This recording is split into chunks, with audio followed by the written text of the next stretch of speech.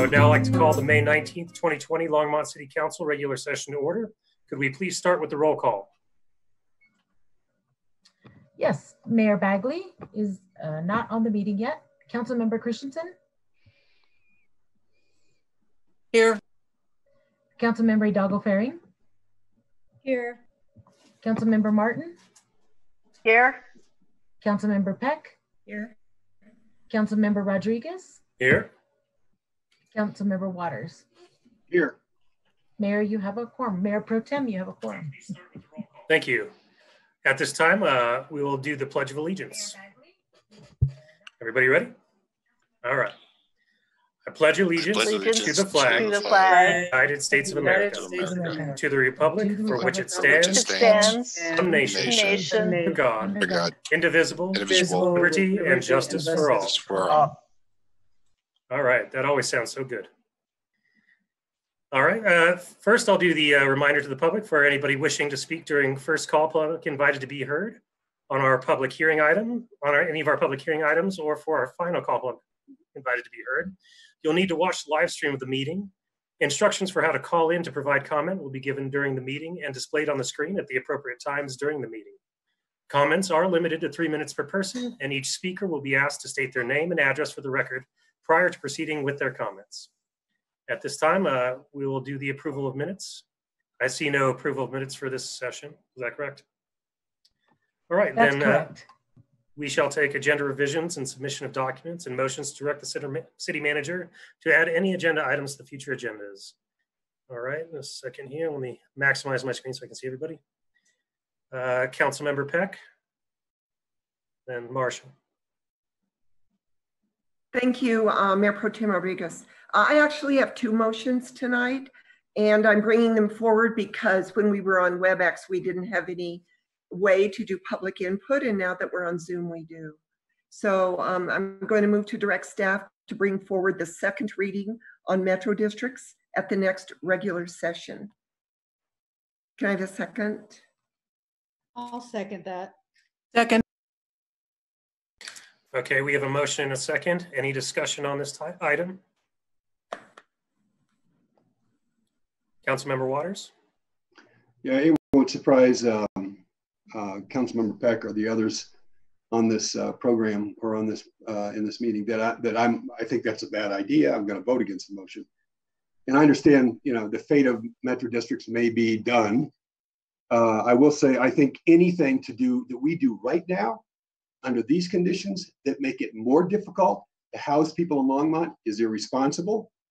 And I just think generally we ought to wait until we can have a fuller face-to-face, more robust discussion and carefully analyze the implications of doing what it seems like we're going to do. But to do it under these circumstances feels to me like it's a disservice to a whole bunch of people who are housing insecure in this town right now, are going to be more so when we come out of this pandemic. So I'm going to vote against it. I think it's a bad idea.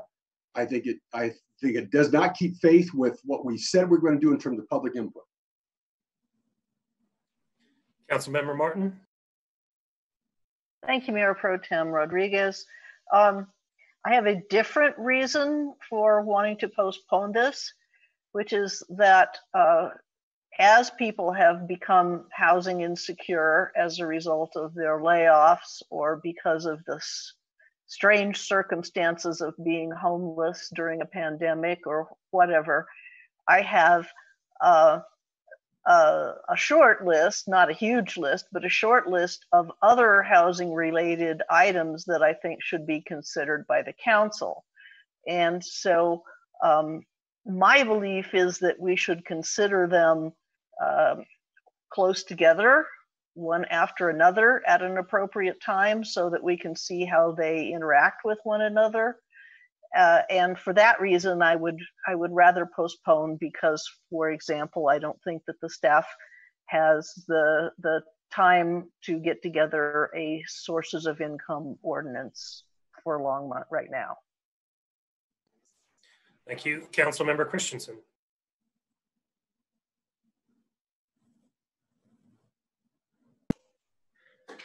This is something that we have carefully discussed and analyzed since November the 7th. And This leaves developers hanging. I don't think that's appropriate. This is the second and final reading. We have discussed it and discussed it for months. Everyone has had many, many opportunities to weigh in. I cannot understand how people think this has to do with providing affordable housing. It does not. And we need to get this out of the way so we can discuss other housing options.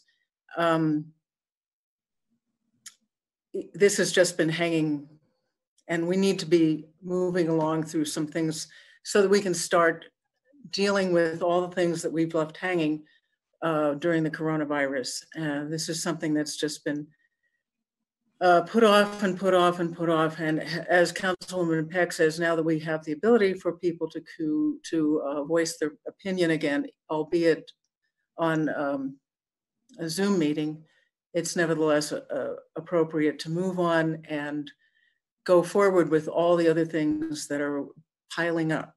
So this is one thing we can just have a final hearing on, everybody have their voice heard, and take a vote, make a decision, and move on to something more productive.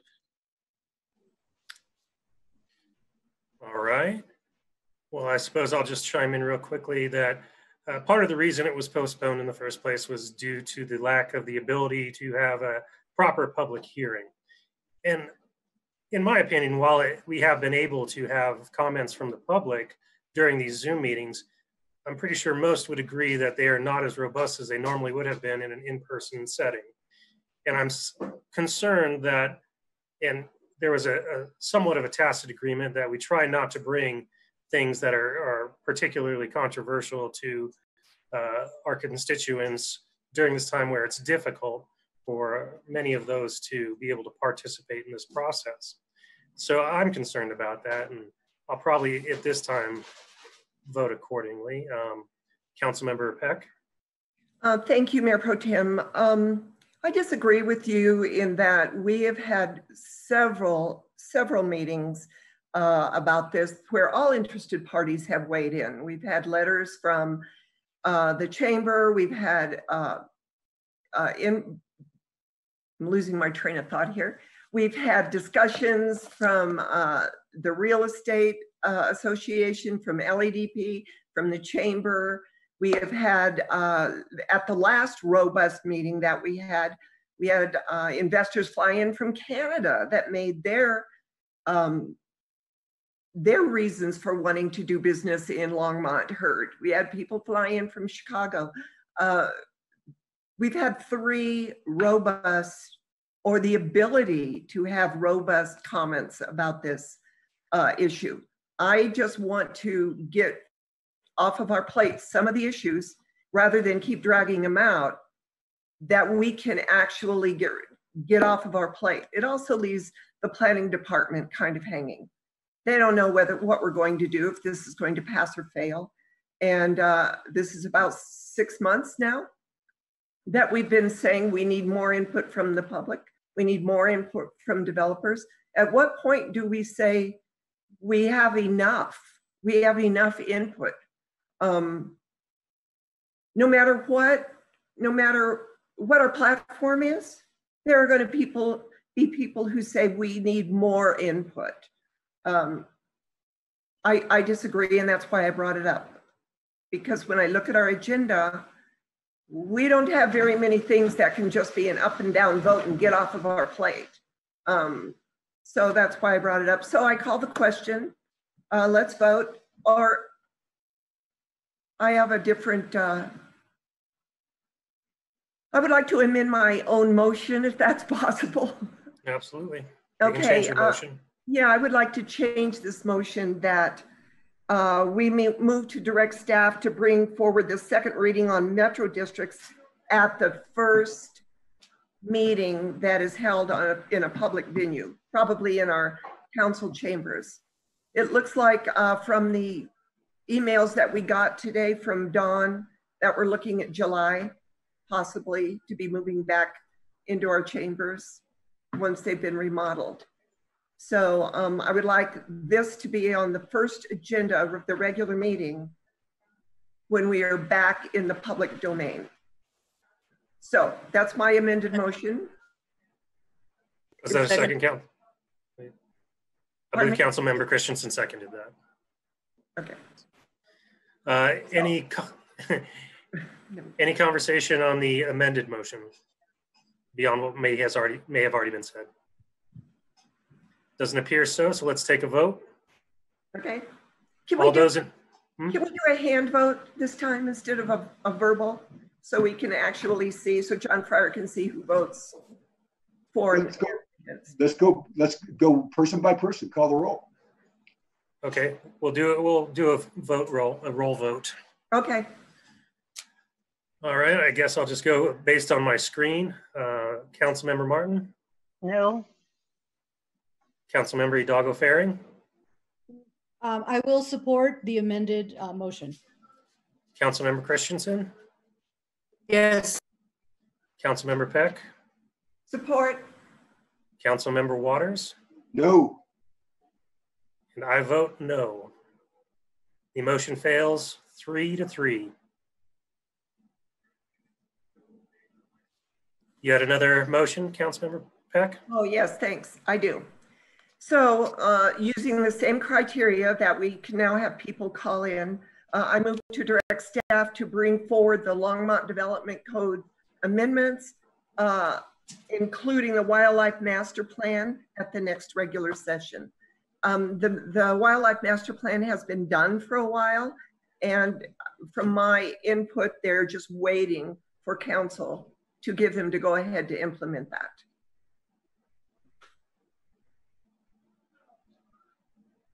Do I have a second? Councilmember Martin? Yes, a statement. I am not seconding, so I'll wait to comment. We have a second discussion. Councilmember Martin.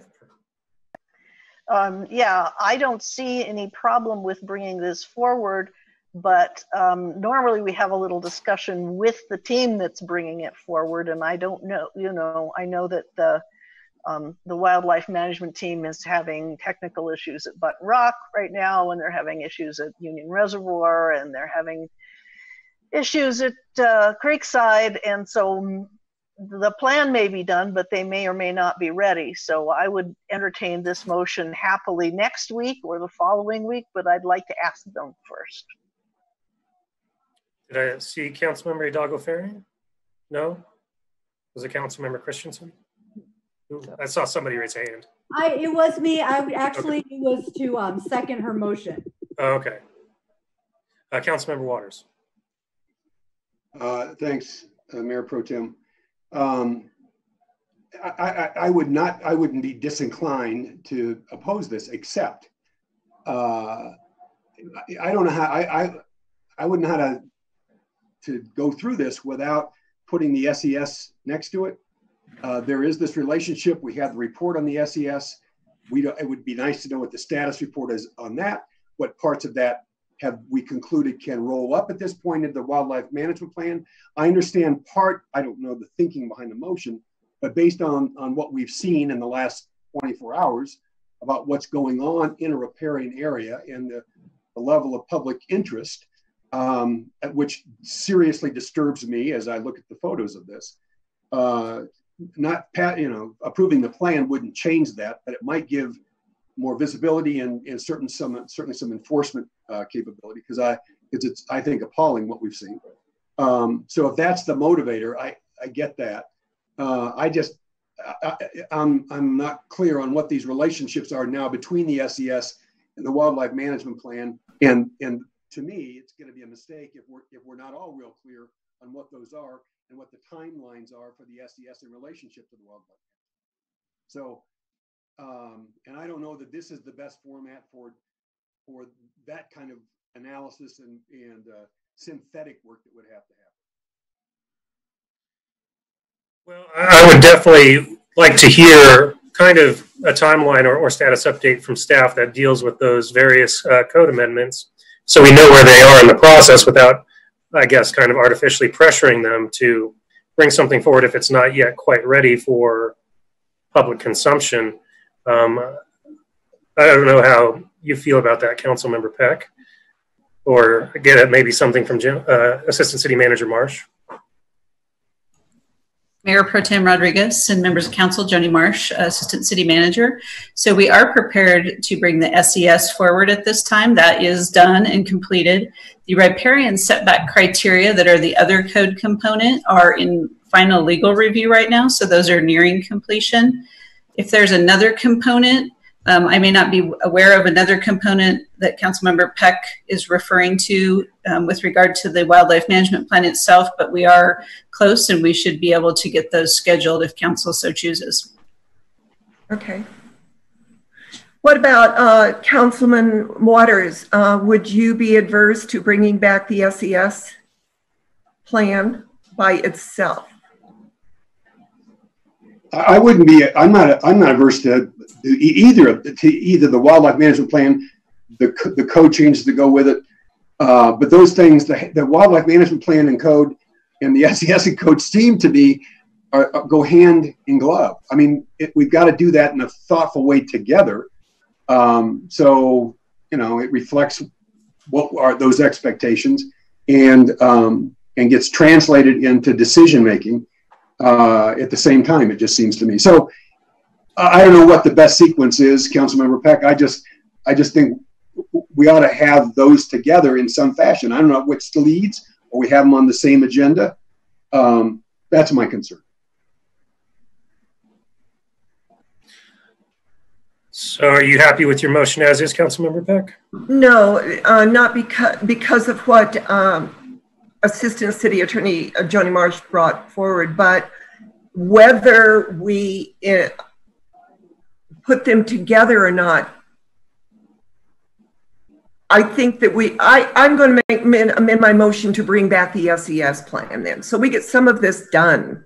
We're not moving forward on anything, and that bothers me a little bit. When I look at our agenda, it is basically about COVID most of the time, which I understand. But I'm very concerned that for 3 months now, we haven't really moved anything, and some things are ready to be moved forward. So I amend it to bring back the SES plan at our next regular meeting. I'll second that. Thank you. Any further discussion? All right, we'll take a vote similar to the last one. I'll call roll by the way our council members appear on my screen. Councilmember Martin? Yes.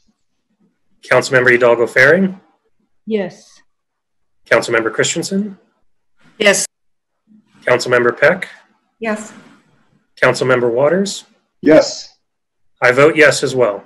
That passes 6-0 with Mayor Bagley absent, but it looks like he'll be joining us momentarily. So why don't we wait a few minutes for, I believe somebody else had an agenda revision or something to direct. Okay, there it was. Let's see if he gets on with us.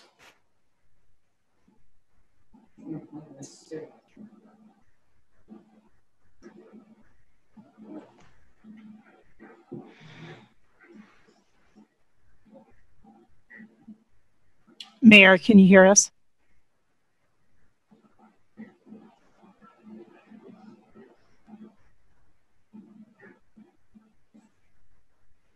He needs to unmute himself. All right, there it goes. now? Yes, we can. All right, great. Hey guys, sorry about that. My computer decided to install 45 minutes of updates. So I apologize. So, Aaron, where are we? Councilmember Martin's up next with an agenda revision or motion to direct. Great. Why don't you go ahead then? Thank you, Mayor Bagley and Mayor Pro Tem. It's not, I hope it doesn't need to be a motion. I would like to request a report from the airport manager on 2 matters of airport finance as soon as possible. And I did check in advance, and I think that the staff is ready to do this, or will be by the next regular meeting. One is I'd like a report of the past grants received by the airport and any remaining financial obligation therefrom. And second, I would like an explanation in detail of the funds transfer from the city's general fund to the airport, detailing what services that fund transfer represents.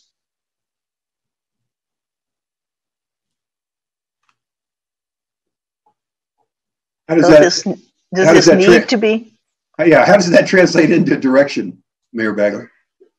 It's just a request. Is it? Is yours just requesting information, right? Well, I think I would be curious about some of the same kind of information. Well, I think we're all allowed to, like, I mean, technically we can use a couple hours a week to ask staff for info. Harold, can you just get that information to her? Okay, I think that's all we need to do. Yeah, I'd like everyone to have it. Yeah. Okay, Harold, can you get us? Can you forward it all to us? Yeah, we'll pull that together and send it to all the council members as quick. Well, we'll try to move quickly as possible in this week or two, maybe, if not 3. We lost you. Were there any votes on agenda items in the future that I missed by any chance? Yes, there were 2. What were Aaron, do you want to go over those? Yes, Mayor Bagley, Councilmember Peck made a motion to bring back the second reading of Metro Districts at our first in-person meeting. The vote failed 3-3. And then the second motion was to bring back the SES tool as it is ready for council consideration to be adopted into the Land Development Code. That passed 6-0. Out of curiosity, how the Metro District, how'd that fall out? Just out of curiosity. Who wanted to bring it back? Councilmember Peck, Councilmember Hidalgo Ferry, and Councilmember Christensen voted for. All right, cool. Just curious. Sounds like he has a fun first 15 minutes. All right. Anybody else have any motions to bring back? All right, great. Then let's go ahead and move on. You've already approved the minutes. Have we already done our COVID-19 update? No, we haven't. All right, let's go on to that then, Harold. Did Dan Eamon get online? Yes, he did. Oh, he did? Okay. There's Dan. Hey, Dan, do you want to go over can you go over the county numbers and the hospitalizations based on what you're seeing, and then I'll go from there? And I've got screenshots I can use if you want me to. I sure can. Let me bring them up real fast here so I can go over them. I think in general, what we're seeing is a couple things. One is testing is increasing pretty significantly. Test kits are becoming pretty rapidly available. I think you probably all heard the governor say that tests are becoming more and more available to anybody that is symptomatic. So as a result of that, certainly positive cases are going up, but the hospitalization rates are going down. They're 30% below where they were a few weeks ago for COVID patients. The med-surg beds are going up, which is a good thing. That means they're starting elective procedures again. So all of those things are good. The trends remain really good on the hospital side of things, which is what we really are looking for. The case numbers are, good to watch, but really the increase is a factor of testing rather than anything else. So the hospitalizations are decreasing as we hoped they would. So I think that's all trending in a very positive way. And the testing is becoming more and more available in the county. So all those things are positive. Harold, anything else you want me to touch on? Are there any questions about the testing and in that arena before we move on? Okay, not seeing any. Okay. You say I assume move on with the COVID-19 update? Correct. Keep going. Okay, sorry. All right. The Mayor, Council, the one thing I wanted to talk to you about, start off with a little bit of an example of the amazing folks that we have here in the organization. So as you know, we've had people at home that it was more difficult for them to work from home. And Ann Maka, who works at the museum, came up with an idea to bring staff together that couldn't necessarily do their job from home. And we repurposed them, and they actually were making masks for the organization in the community. And the last count that I actually have, as of around last Friday, they were close to 1,000 masks that they had made. And so what we're going to do between that and what we've had through donations, once we make sure that we have provided everything that we need to our organization, we're then going to look at how we can engage in certain neighborhoods in this process. And so when we talk about how do we creatively repurpose folks and bring them as part of the bigger initiative, this is a great example, and it was just outstanding work. They actually pulled it together in a day or two, and then went to making masks. And so I believe it was around 10, let's just say a couple of weeks, they hit that number. So, you know, those are the kind of things that we have going on across the organization that I just wanted you all to know about, and how folks come together to deal with these situations. Right now, you may have heard the governor's update, and this is where a lot of the work is really starting for us. When you really look at what we're dealing with right now, the reopening process is significantly more complicated than the closing process. And it's really because of all the nuances that we're seeing in terms of group size and what types of facilities can be open and what that looks like. And so we're really working through any number of issues, having to frequently reach out to Boulder County, and then they'll reach out to the state to get clarity on some of those orders and what they mean, and how does this actually apply to what we can open and when we can open. Another thing in the governor's guidance that we're starting to hear is there will be some guidance that will be released within the week regarding to restaurant openings. This is even going to be more complicated in terms of how we look at those issues, because, and then the governor will make the decision on approximately May 25th.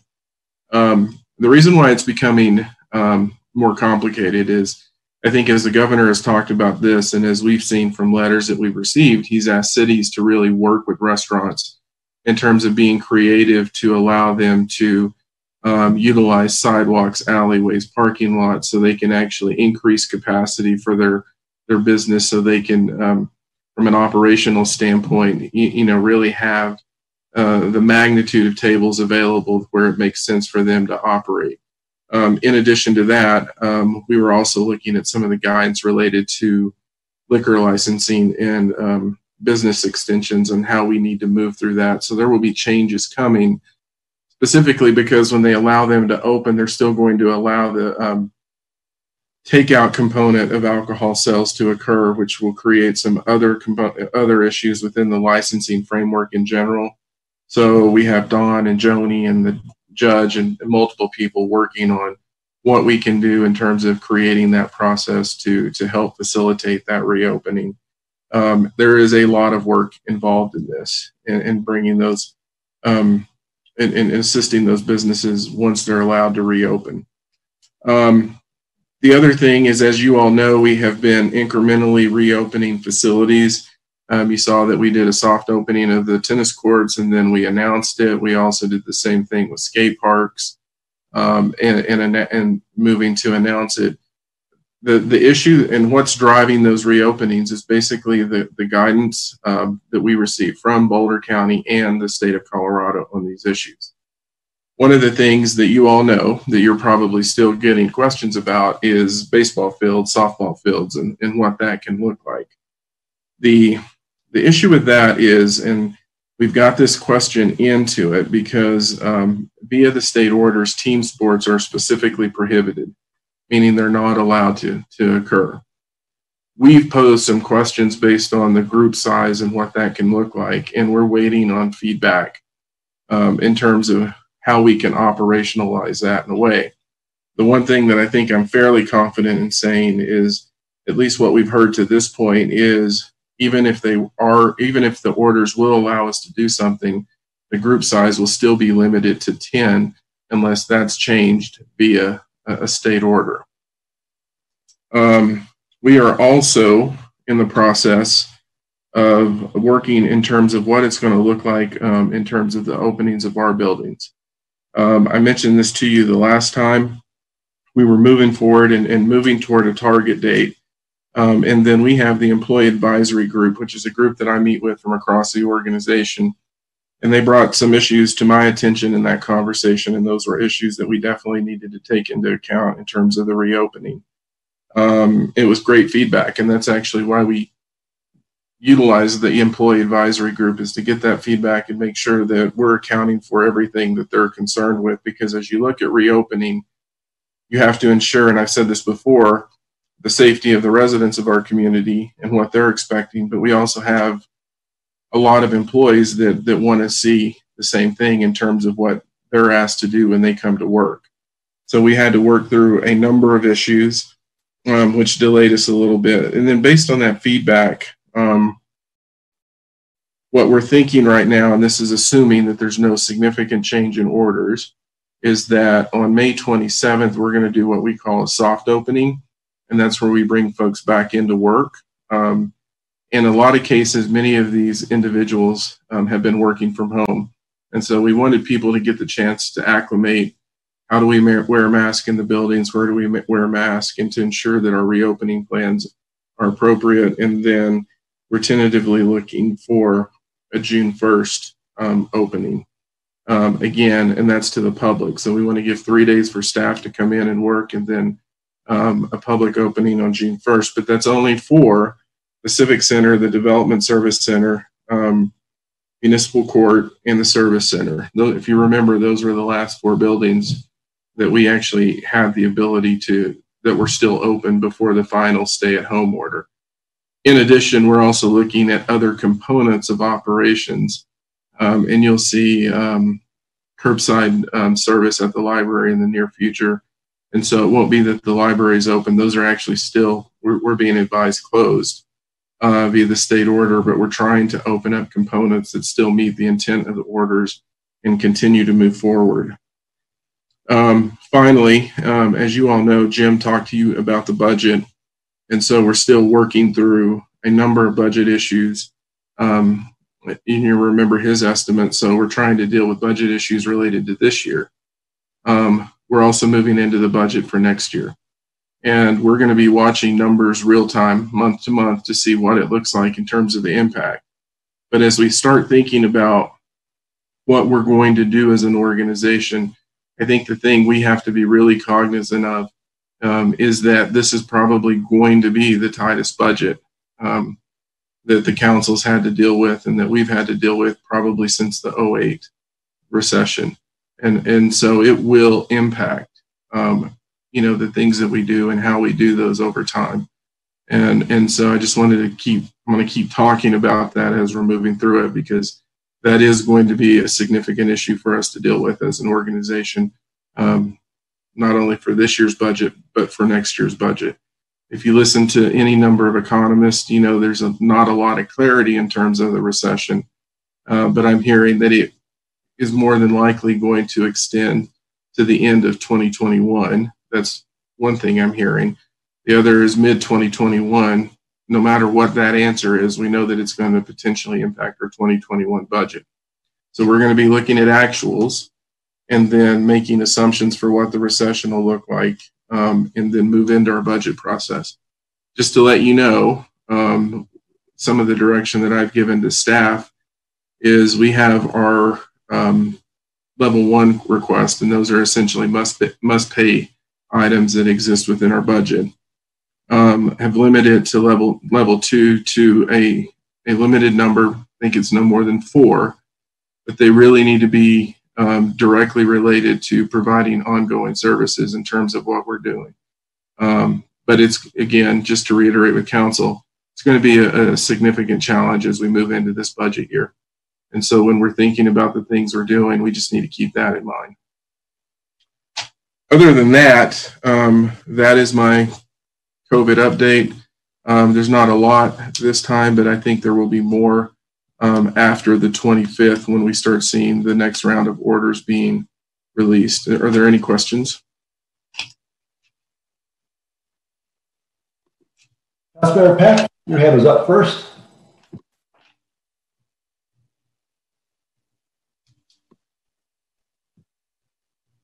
There, finally unmuted. I just want to voice my frustration with the baseball fields not being open. I understand the whole idea about the team sports and being able to social distance, etc. But it seems like volleyball is as well as a team sport when you're playing competitive volleyball, as well as tennis when you're doing doubles. Mm-hmm. So I am just concerned about the level of activities that we take away from kids who've been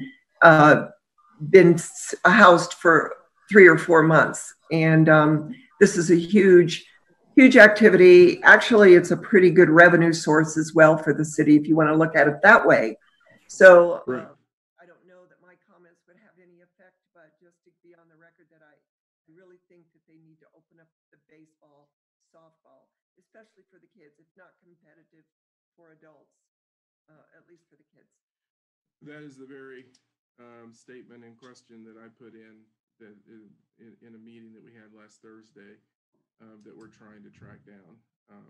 Even when, as far as saying, if 10 people can gather, what's the difference? And so that's what we're trying to get clarity on. It's in this case, the order is very specific to team sports, and so that's what we're having to manage.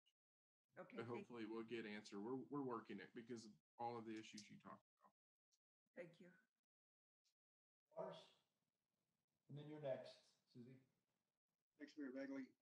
Harold, at what point, I'm not certain, well, I'm certain that I'm not real clear on the criteria, the threshold we met or passed that triggered the emergency declaration. It was no doubt to me then, nor has it been since, that we were managing a crisis or an emergency. But as we now, the question is, what's the threshold that we either meet or fall below that would cause us to say we're no longer under an emergency declaration? We're still managing many crises, but we do that every day, all the time, right? That's part of the job of managers. What are the criteria that we should be thinking about, that you're going to be using? Does that camp come back to us for a formal action? We say, as of tomorrow or as of some date, we're no longer operating under an emergency declaration. How does that? How do we transition out of that? So generally, typically in any event, what you look at is when you are no longer operationally overwhelmed by the event itself. And what you use to trigger the disaster declaration is when the event exceeds the capacity of the organization to deal with the event and the ongoing operations that you have to deal with to keep the city running. And so that is the highest level of trigger that we have to deal with. The other thing that comes into play is really also tied into some of these other orders that are being issued now really more by the state level, and what that means to us in terms of how we operate, what are the restrictions that are put on ourselves in those issues. And so that'll be another component that we look at in terms of making that decision. But it's really those two issues that are going to drive that conversation. So what would be translate those conditions into what we do, or what you bring us, or do you bring us anything? At what point? I would personally bring it to council and say, here's where we are, and here's where we think we're going to be, and we're at a point where we can effectively manage our ongoing operations, all of the items that we have to work on, and this event itself.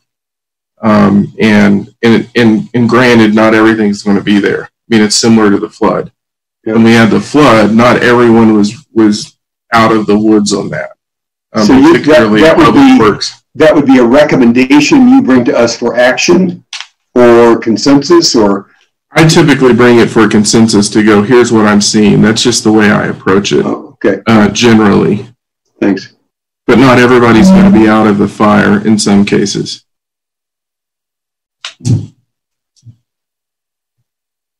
I think two people have their hands up. Councilmember Faring and Councilmember Peck.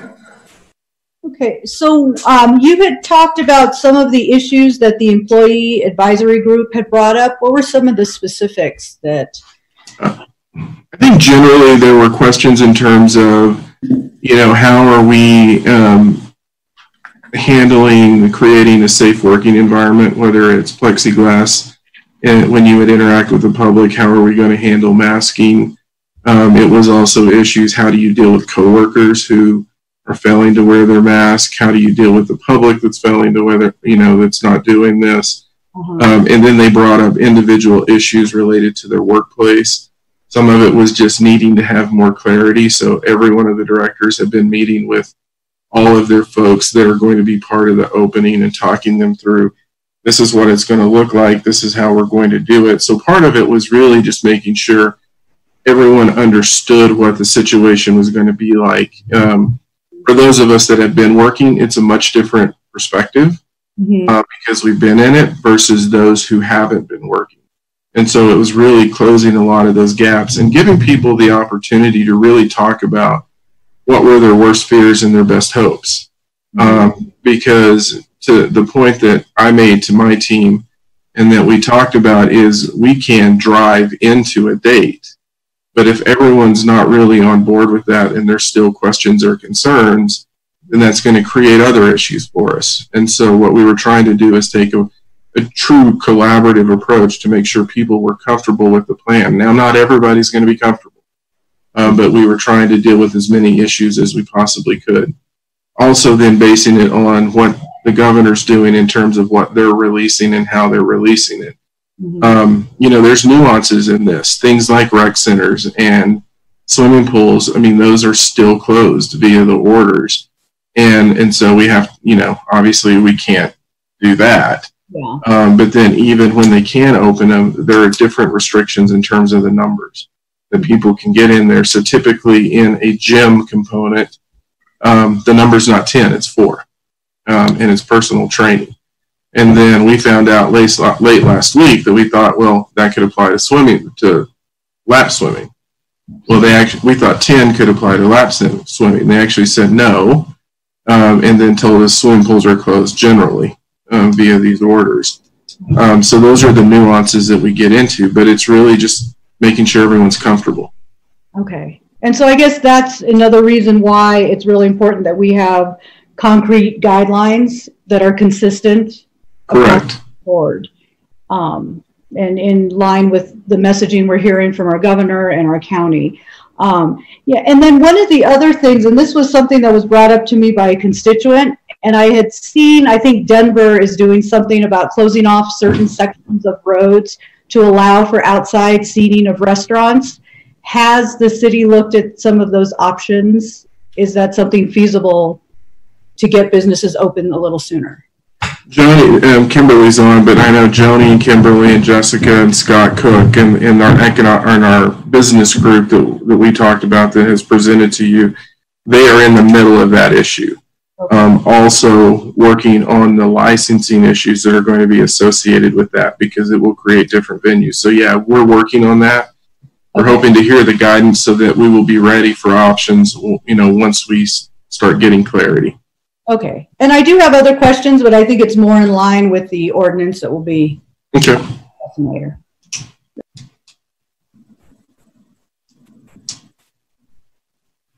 I think Councilmember Peck had a question. Councilmember Peck, did you hand up? No, I don't think so. I think that's it. Anybody else? Okay. All right. Who else?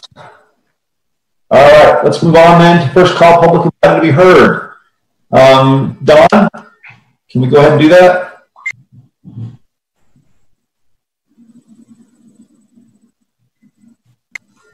All right, for those of you who want to call in, go ahead and please dial 1-669-900-6833 and enter the ID code. So let's go ahead and wait 60 seconds. You're on there now, by the way.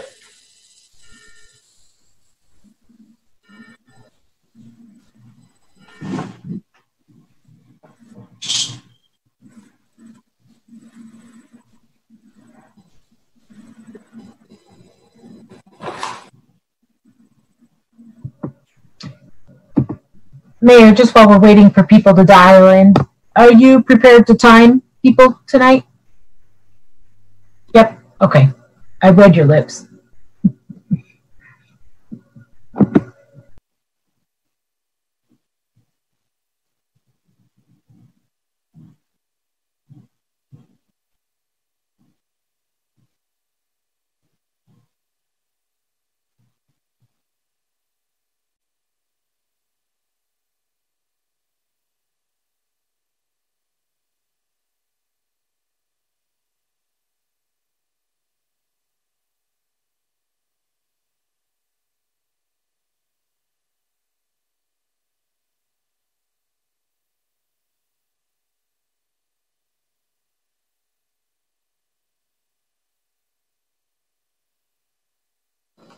All right, who's in the queue?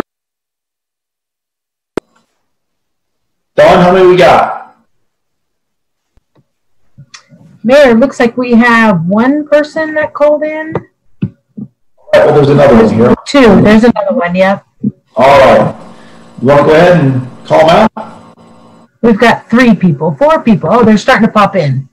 Yeah, if you just give me a minute, we'll let them all queue up, and then I'll start them this way. The screen is still showing on the live stream, so when that ends, then we can begin. And you will admit them, Susan? Yes, I can do that. Thank you. All right, so it looks like the screen just came down from the live stream, and I'll admit them all.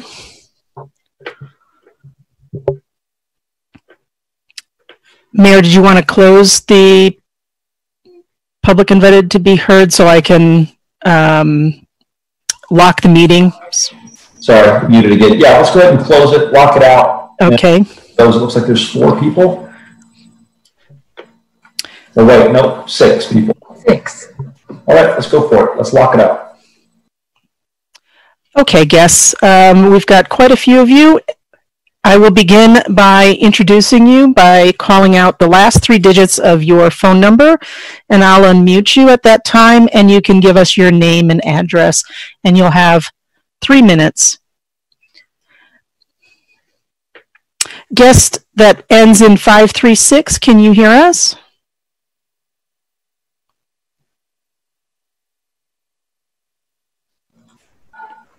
Yes. Hello. Hi, good evening. Hi. Go ahead and state your name. Go ahead. Thanks.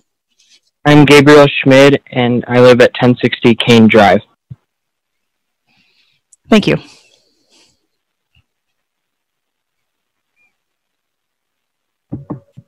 Go ahead. Yes, I can hear you. Would you like to speak on public invited to be heard? Go ahead. Sorry. Okay. I'm one of the many teens and others who are using the jumps at Left Hand Creek Park. I'm very grateful to hear today what they are holding off till the end of the year project to restore the Creek Park. We found out from some of the neighborhoods in this area that people have been using this since the late 90s. Those who use these ride jumps for the last 7 to more recent years.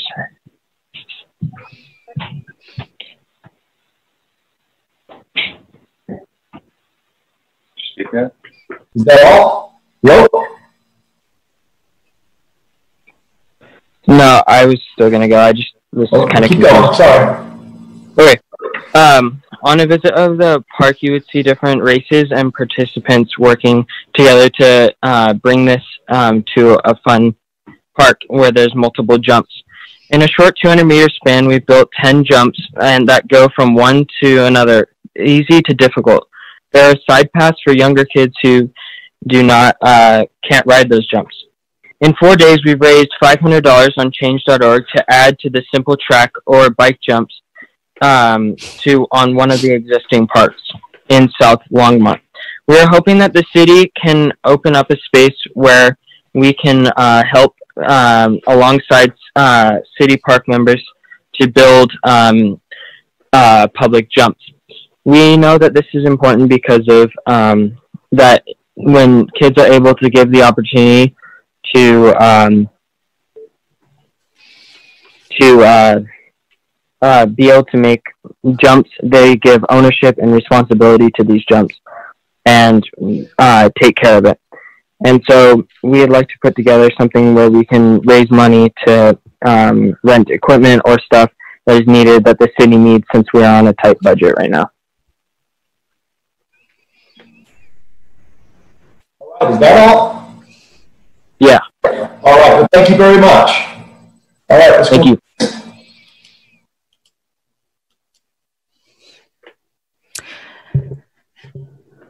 All right, our next caller, your phone number ends in 663. I'm going to unmute you. If you can, please state your name and address. Clark Allen, Twin Peaks Circle, Longmont. Longmont continues to have the highest rate of COVID-19 cases in Boulder County. I personally never want to be one who infects someone else and causes their death. So if wearing a mask will help, then I will wear a mask. There are really 4 components to mitigating the spread of COVID-19.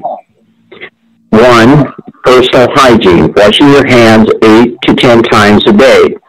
Second, wearing a mask when in public, even if you are practicing social distancing.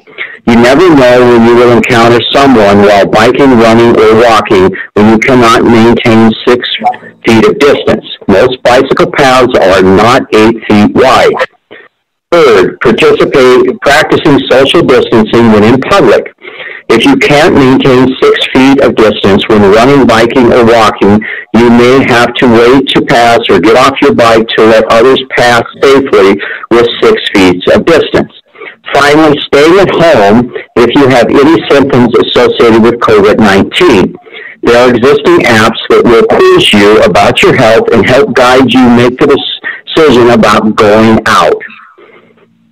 Alone, these practices will not stop the spread of COVID-19 themselves. Together, they are like a drug cocktail that has been used to effectively attack diseases. It works for SARS. Putting all of these together will lock down the virus. These steps have been effectively used at Brigham and Williams Hospital in Boston, Massachusetts, a hospital of more than 70,000 people with minimum infection rates. The City Council should consider passing a resolution adopting these practices as we move forward to open the city for citizens and for the citizens of Longmont and help to get Longmont out of the dubious position of being #1 in Boulder County for COVID-19 cases. Thank you very much for your time. Thank you. All right, thank you. All right, next. Our next caller, your number ends in 722. I'm going to unmute you. Please state your name and your address, please. Can you hear us? Yes. My name is Lynette McLean, and I live on Sandpoint Drive in Longmont. According to the field inspection by the Colorado Oil and Gas Conservation Committee, the COGCC, dated April 22nd, 2020, there's a leak at the Stamp well located very near Union Reservoir. City Deputy City Manager Dale Rademacher assured the City Council in a recent council session that everything was fine with the Stamp well and that there were no leaks, when he knew this was not true. This well has had many problems with leaks and groundwater contamination in the past. COGCC records show that the well was stimulated in December, and based on a rig seen at the site, was also stimulated in March. The well has also been producing recently without doing the required mechanical integrity testing 30 days in advance of any activity. The well has been flaring late at night, which aligns with the data from the air quality measures done by Dr. Helmick on March 30th, 2020. The workovers in December and March are not in accordance with the city's contract with the oil company who owns this well. The Times Call is also complicit in misrepresenting the activity at the Stamp well. Please investigate this and stop this activity to keep our air and water safe. Also, please sanction city staff like Mr. Rademacher, who are not being transparent about this dangerous issue. You may refer to Karen Dyke's editorial, which was submitted to the Times Call, but not printed by them, but was in the Longmont Observer for further information about the recent workover activity in this abandoned well site. I'm going to send Karen's editorial and the photo of the stamp well referenced in the editorial, along with the field inspection report that I referenced to, and all of the city to all the city council members. My final ask is please work with the Colorado Oil and Gas Conservation Committee to determine if there is groundwater contamination that might flow into Union Reservoir. Thanks. Thanks for that. All right, let's go on to the next one.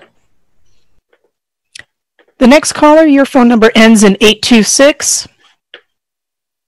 You have been unmuted. Can you hear us? Could you please state your name and address for the record?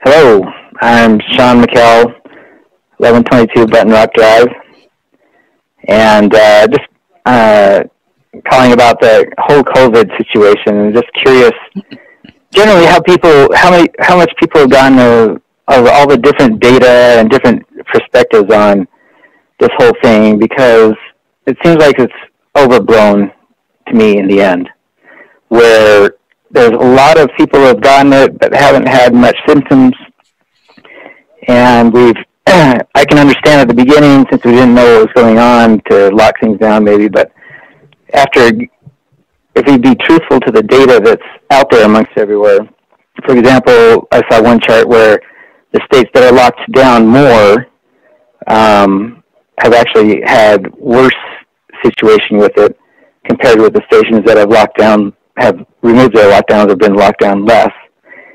And everybody's, viruses, you can't fix them necessarily. The flu virus, it mutates and comes and goes and all that, for example.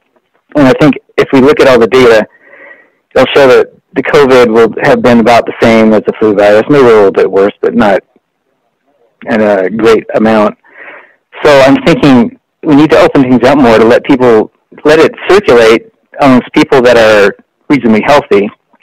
Those that are old and have problems, sure, they maybe help them to stay safe, but we need to get everybody infected so that we can allow the older people to get out, because there'll be the virus will be under control more, and fewer people getting it, or people have already gotten it, so it won't be spreading anymore. And that'll allow the economy to go. That's the greatest, amazing thing about this whole COVID is the economic destruction that's happened. So one might say, oh, you're selfish, you don't care about people that might die. Well, how about being selfish and destroying people's economic lives? So that's my point. Thank you. All right, thank you. We have two more in the queue.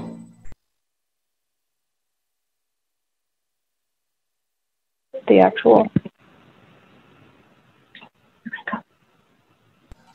I didn't hear the phone number.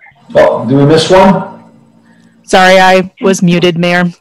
Caller 369, you're next. Please state your name and address. Can you hear us? Yes, I can hear you. My name is Gretchen Schmid at 1060 Kane Drive, Southmore Park neighborhood, South Longmont. And I was calling in today first with a different plan, but then I had a great conversation with Timber, the park superintendent, who had planned to level the jumps that the kids have been riding on for the last 30 years over by Creekside, over by the creek in Creekside Park. And we had a great conversation talking about how the city has really been racking their brains about how to help the situation and how to also meet the demands of restoring the creek bank. And I just really hope from this, there's a lot of enthusiasm and support among the youth in this south central area, I guess. I'm not sure if you would call us all the neighborhoods that border Pike. There's kids from all those neighborhoods who use that jump And we've learned in the last week that it's been happening for a lot longer than these kids have been doing it. But we talked about some of the expansive areas in some of our parks right around here. Kanemoto Park, even Creekside Park, has large areas of grass. These kids have been getting miles and miles of enjoyment out of a 200-meter span where they built 10 jumps very effectively. And so Timber and I kind of spoke and brainstormed about what could that look like for the city to collaborate with liaisons of the community in this area. And, you know, the kids on change.org, they raised $500 just over the weekend. You know, what would that look like and over 2,000 signatures to help pay for the heavy equipment to come in, and maybe a corner of Kanemoto expansive grass area that's never used. We're always over at the park. There's areas that are not used, and have the city do the part of doing some contouring. And the kids are experts with their shovels to do the crafting and actually making the jumps. So this has been such a great benefit during the quarantine. They've been on their bikes. They've been keeping the area free of trash. Yes, there is concern about the floodplain, but you know, my question now, you know, being grateful that everything was postponed till the end of the year so they can have this for the rest of the spring and over the summer and the fall. How, you know, the possibility of there's many supportive parents who I believe could create a coalition to collaborate with the applicable city superintendent, managers, you know, those who would be doing the work, and, you know, to create a little track, you know, in one of our parks right here. We are all not really up for sending our kids down the path to the east where it goes under 287. There's been several adults that have been attacked by homeless on that path, and they're not going to go back to that Dick's one that was created. There's 4 jumps. They're all really spaced out. There's a book by Mr. Louvre, Last Child Left in the Woods, and he talks about how it's actually been proven when we engage the youth in actual creation of parks, and not just say, here's your park. It was created by the professionals, but when the youth are engaged, that they actually have ownership and they take responsibility and they want to take part in it. They want to take a part of keeping it nice and being responsible. And that's what these kids have shown over at Creekside. I'm going to have to cut you off. We're over 3 minutes, but thank you.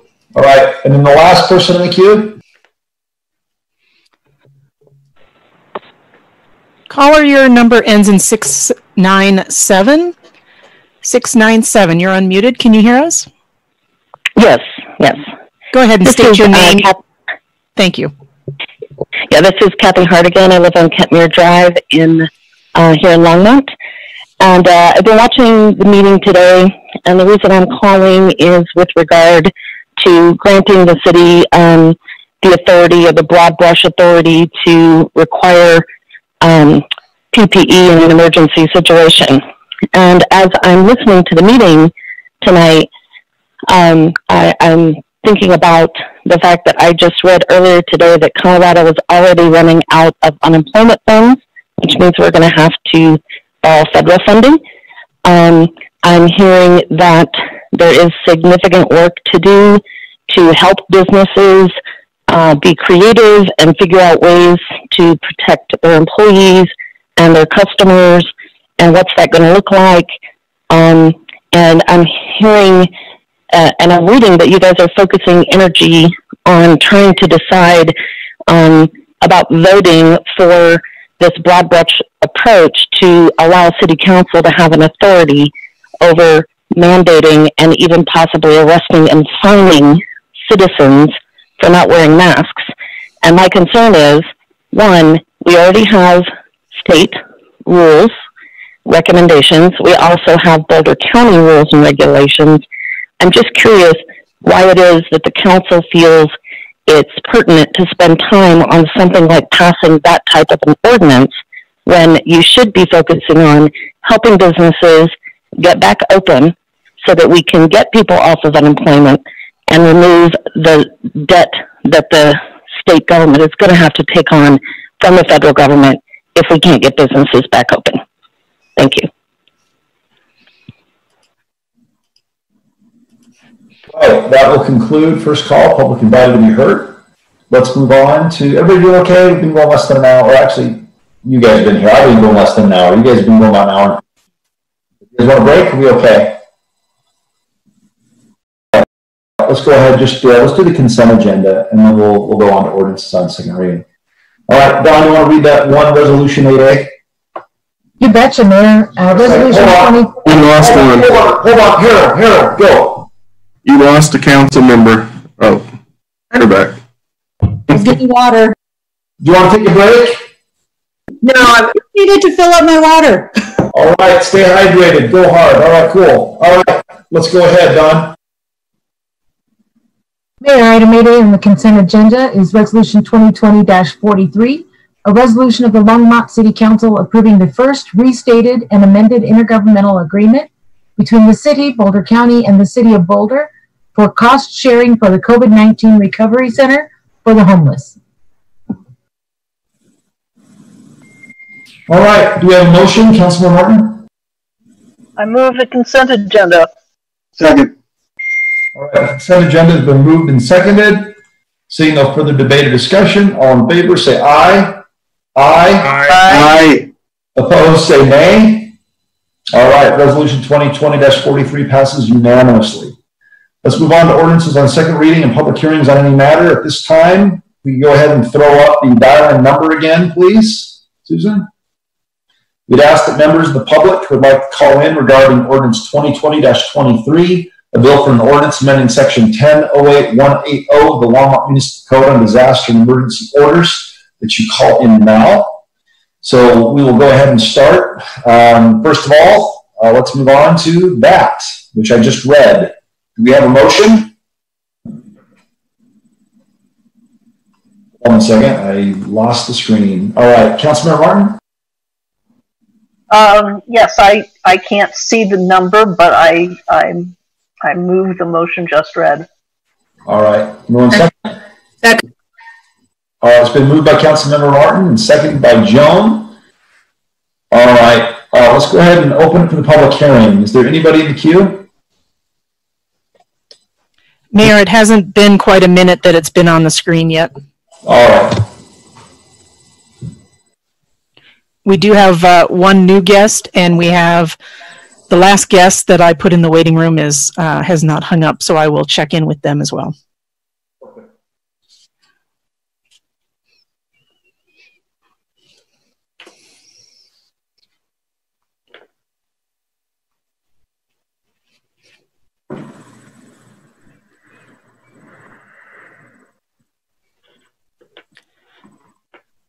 I don't know why, but my Joan's on my screen big. Hi, Joan. All right, let's go ahead and put it back up. All righty, we have. Let's go ahead and open this up for public hearing. Do you want to read them in, please?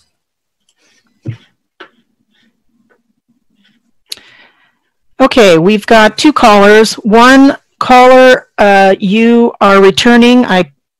You spoke previously, and I've brought you back into the meeting. Your phone number ends in 826. I'm going to unmute you. Did you want to speak at this public hearing?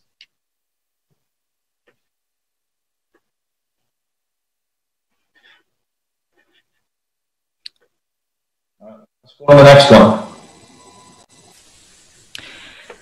Caller, your phone number ends in 082. I'm going to unmute you. If you can state your name and address for the record. You're unmuted. Go ahead. Can you hear me? Yes, we can. Thank you. Okay. My name and address?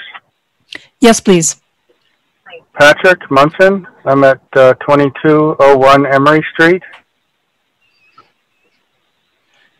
Go ahead. Okay, this is just comments for the City Council. Yes, it is. Okay.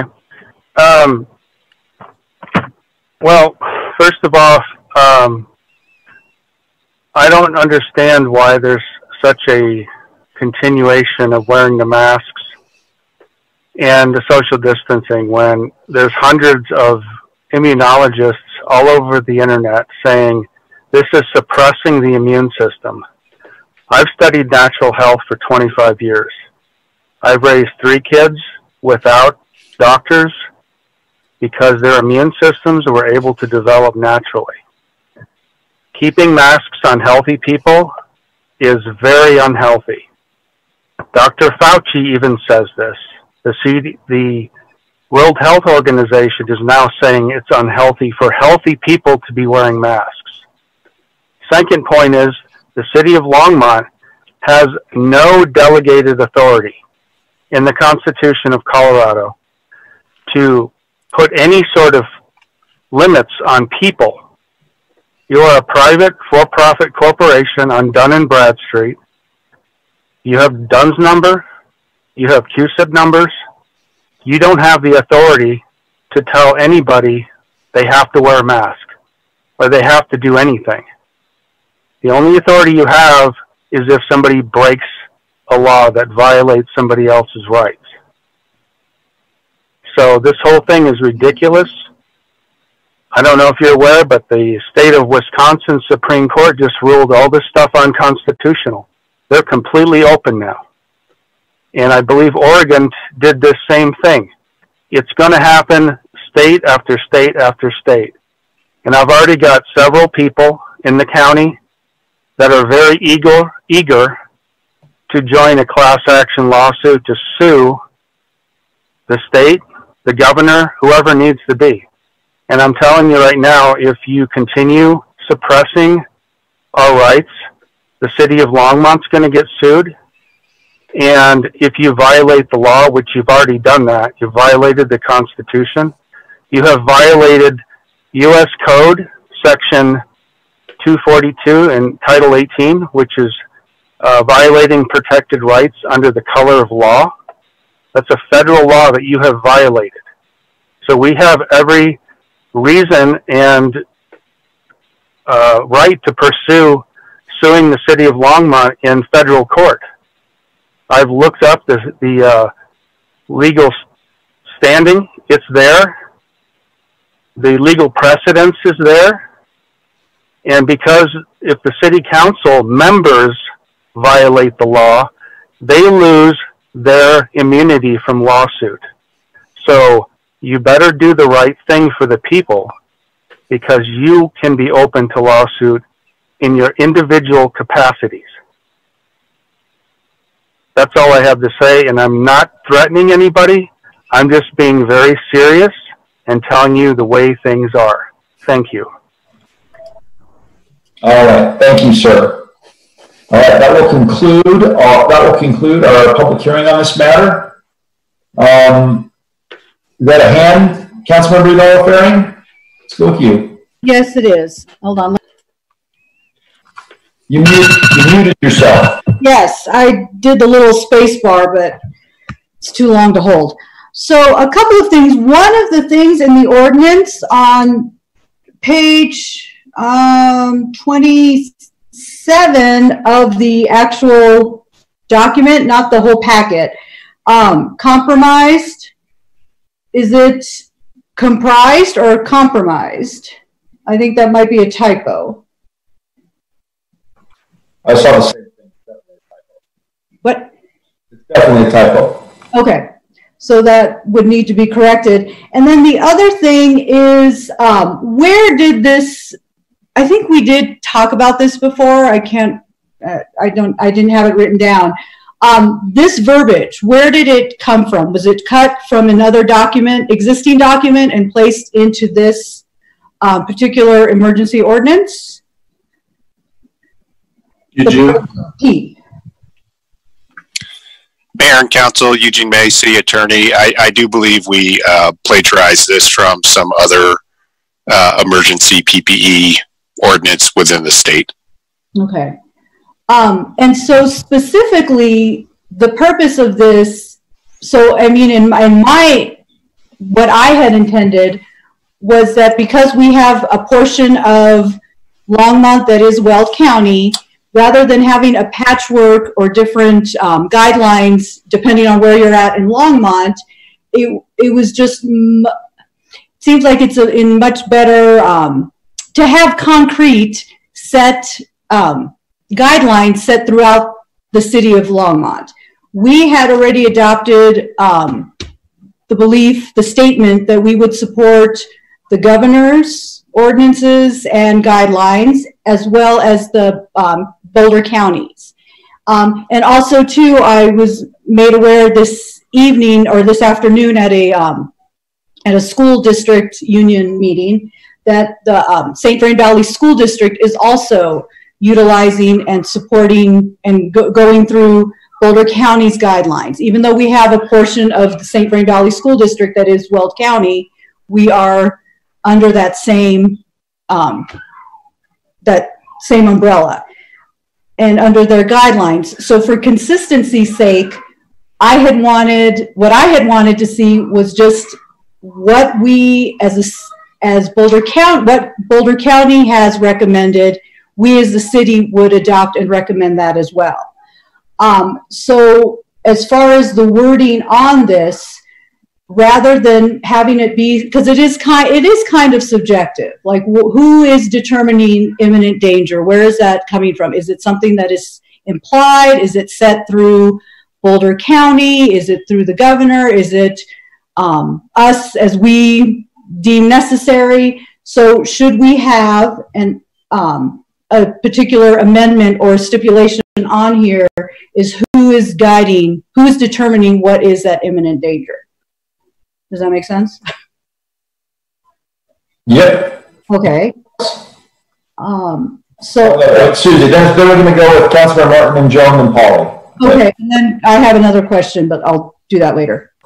Go ahead, you're in the queue. Go ahead. Okay, so that was one section of it. And then the other one was in regard to masks. You know, we've heard a lot of comments about the dangers, the risks of masks.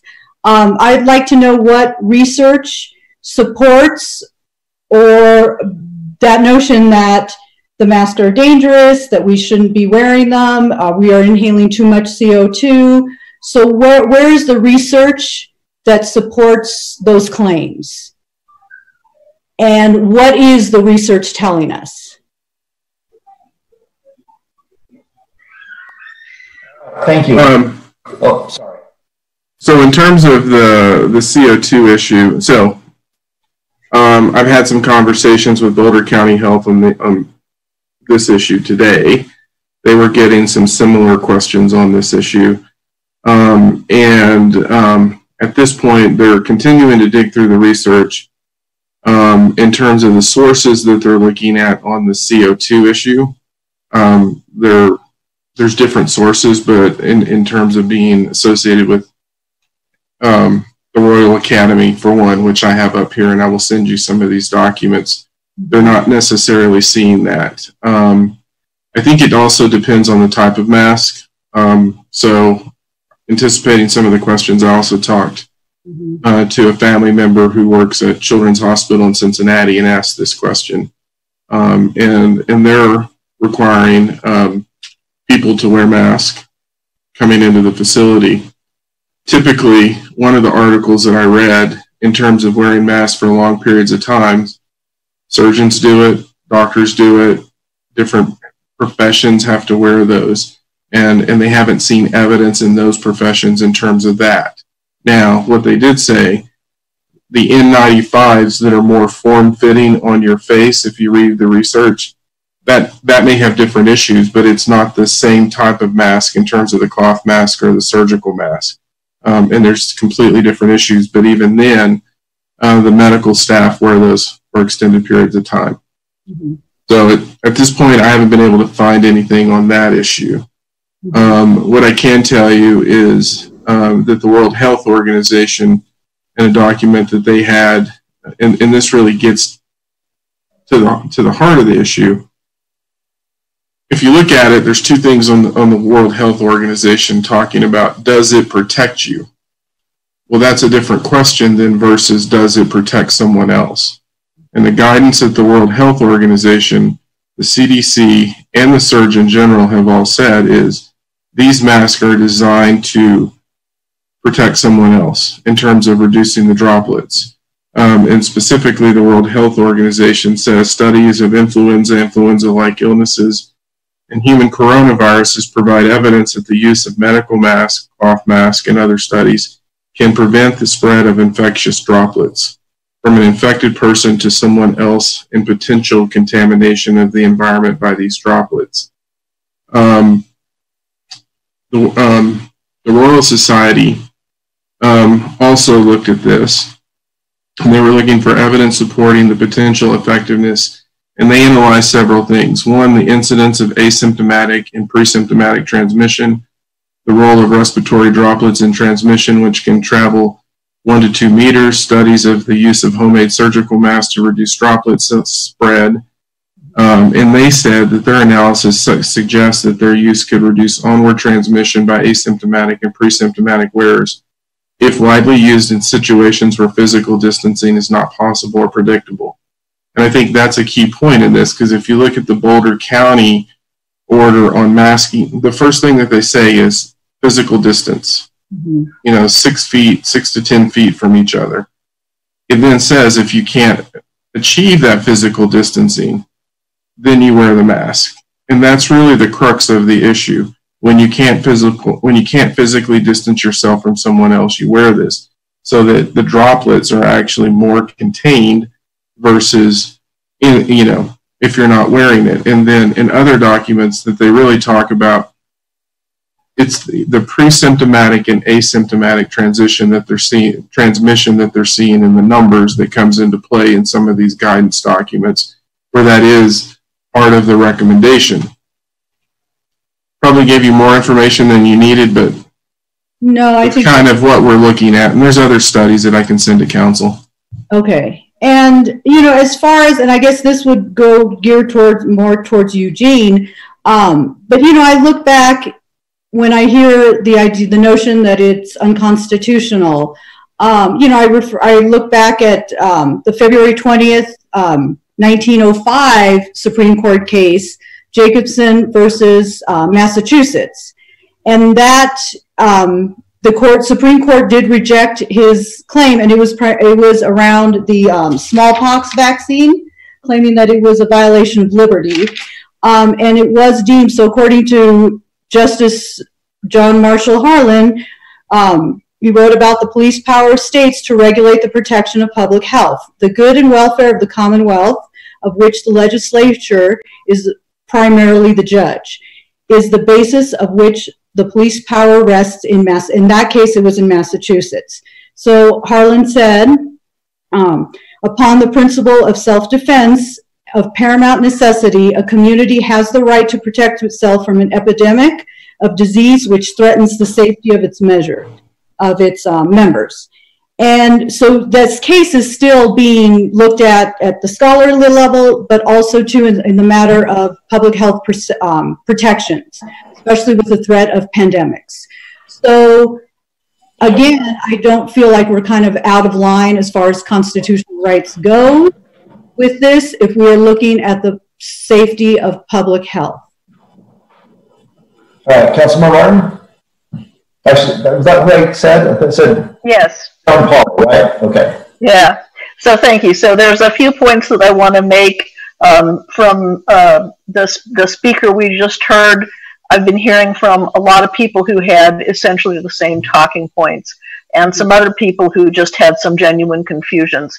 So first, we just want to say that intensified mask wearing is in fact a measure that is for reopening, not for flattening the curve.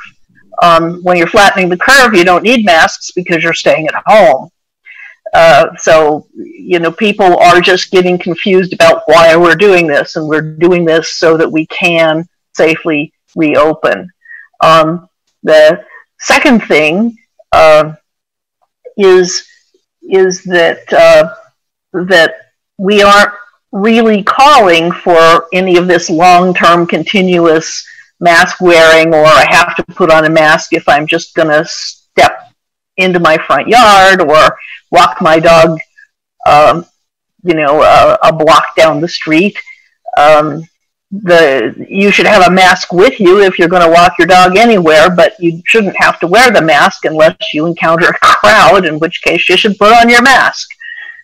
So all this stuff about whether you're going to hurt your own health by not getting enough oxygen or getting too much CO2, or your mask getting disgusting. If you wash your mask, it won't get disgusting. So we need to look at this in the kind of proportion that we have. Finally, the idea that that we're the emergency order that we're talking about, that giving the city manager the power to step up the use of PPE required in the city, it does not automatically mean that if we pass this, he's going to say everybody has to wear a mask now. What this is just extending the emergency capabilities that the city manager naturally has when we are in a state of emergency. So the reason that we're doing this is that so if we should have a sudden uptick in infections, the city manager could do something in 15 minutes, whereas it would, if we had to start with a city council action, it would take 3 weeks. And we don't have 3 weeks if we're getting a sudden uptick in infections, or all of a sudden the hospitals are overwhelmed. And this has happened in other places where they thought they had things under control, they reopened, and then all of a sudden there was a reversal. So all of this is doing is just filling a little gap in the emergency order that we already had and that the council already ratified, to affirm that we need someone who can act quickly, able to act quickly, and who, by the way, is always, every single day, in touch with Boulder County Health and the state health department. So it's not like there's this amateur out there calling the shots. I just want to defend what we're doing here. And finally, I would like to say that the source of all the talking points about constitutionality and weakened immune systems and all of that stuff, I mean, there is something that if you were kept in a bubble your entire life, you would have a weakened immune system. But a little bit of mask wearing is not going to have that effect if you have a normal immune system that is developed over your life. All of those talking points come from a website called Citizens for Free Speech, and it is maintained by former neurosurgeon Dr. Russell, or former doctor, I think, Russell Blaylock, who is a well-known 20-year conspiracy theorist. I don't give a lot of credence to what he says, and I think people should do their own research. So I am going to support this. It's just filling a little gap in our safety net right now during this time.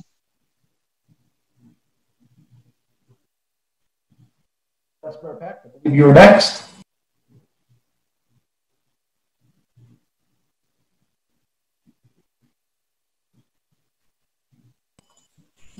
Did you want to go? I do. Thank you. I didn't hear you.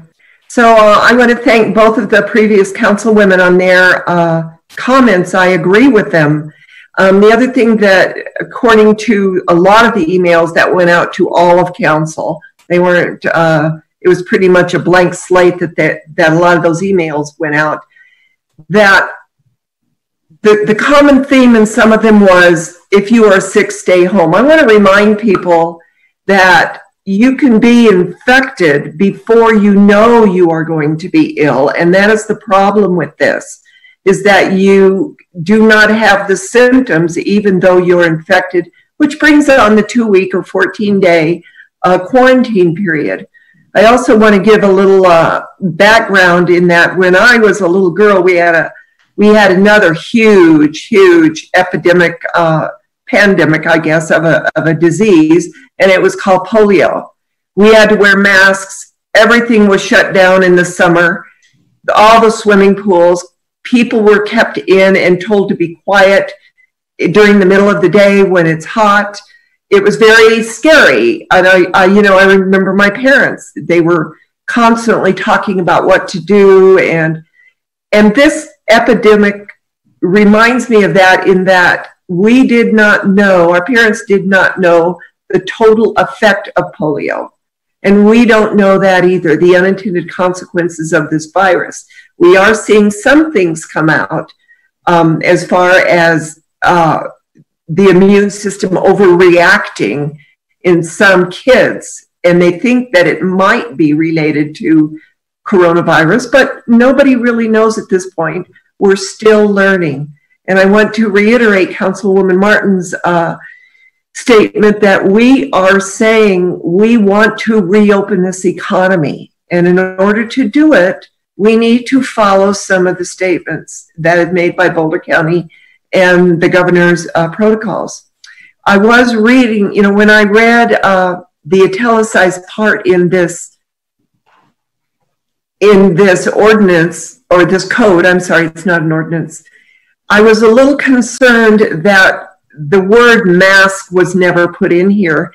And it sounds a bit overreaching because we use words that are honestly kind of scary: biological, chemical, radio, physical, electrical, mechanical, but we never say anything about masks. I know this came up last week and you said that was covered in the PPE portion, but in fact, I think that if we're going to say something in here about all of these from where this can result from, we should also put in some wording about viruses or pandemics, or something that actually relates to what we're doing today and why we are bringing this up.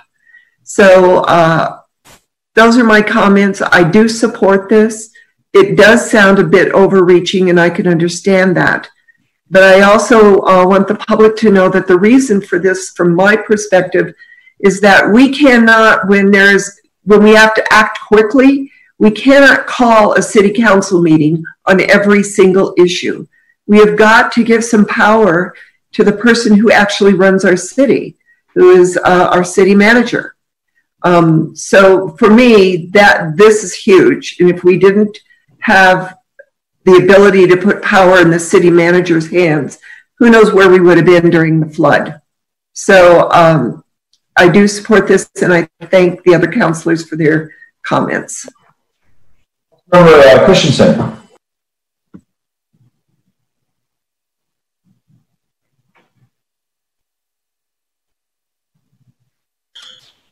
Sorry. I want to also thank Councilwoman Hidalgo Faring and Councilmember Martin for really intelligent points that actually our job is to try to explain this to the public, and also, of course, for Councilwoman Peck's intelligent remarks. I want to thank Susie for reading out loud the discussion that the Supreme Court had. To me, there is really nothing more key to being a public official than to protect the health and safety of our citizens, our residents of the city. And this is a worldwide pandemic. This is clearly an emergency. And as Councilwoman Peck said, we have to be able to act quickly. And as a council, we are supposed to be doing policy. Well, our policy is to turn over the decisions on a day-to-day basis to the person in our city that city council chose and city council supports, and that would be the city manager, who has a great deal of experience and skill and connections and is far more suited to making these day-to-day decisions than all the rest of us probably put together. And so people who think that somehow Mr. Dominguez is going to seize power and go haywire. That isn't going to happen. He isn't a politician, and that's a good thing. We need to listen to doctors, scientists, and people, healthcare workers, not politicians. My dad used to have a sign over his shop that said, "Your rights end where my nose begins." And I think that's good to us to remember. I do not have the right to run around and threaten you. I don't have the right to run around and infect you. So I am perfectly willing to be uncomfortable, and it is uncomfortable, and it is annoying. We all know that. But it's not as annoying as my neighbor Yvonne, who's on the Longmont United Health COVID ward periodically because she's a nurse, and she has to wear huge amounts of protective equipment every time she's on this, and she has to wear it for her whole shift, which is very long. So what we're being asked to do is just to protect each other. And as Councilwoman Martin said a few weeks ago, much of the information that is coming from this website, and thank you for telling us who's sponsoring this, because it clearly comes from one website, is misinformed, and partly people do not understand that this is, as Councilwoman Martin said several weeks ago, they're asking a different question. This is not to keep us from getting it. Masking is to keep us from giving it. Because we don't have sufficient testing, or haven't up until now, we have no idea who has it. And so all of us need to do this to protect each other. People ask us why we need to do this when Boulder County already has this. Well, it's because the city of Longmont also is in Weld County. So we need to be able to control that part of our city that is in Weld County, which is not doing any of these protective measures, or was not last time I checked. And that's the reason, if this seems overreaching, it's because we are trying to bridge two counties. And that's because our city, unfortunately, does bridge two counties. So we had to do this in order to take care of that part of things.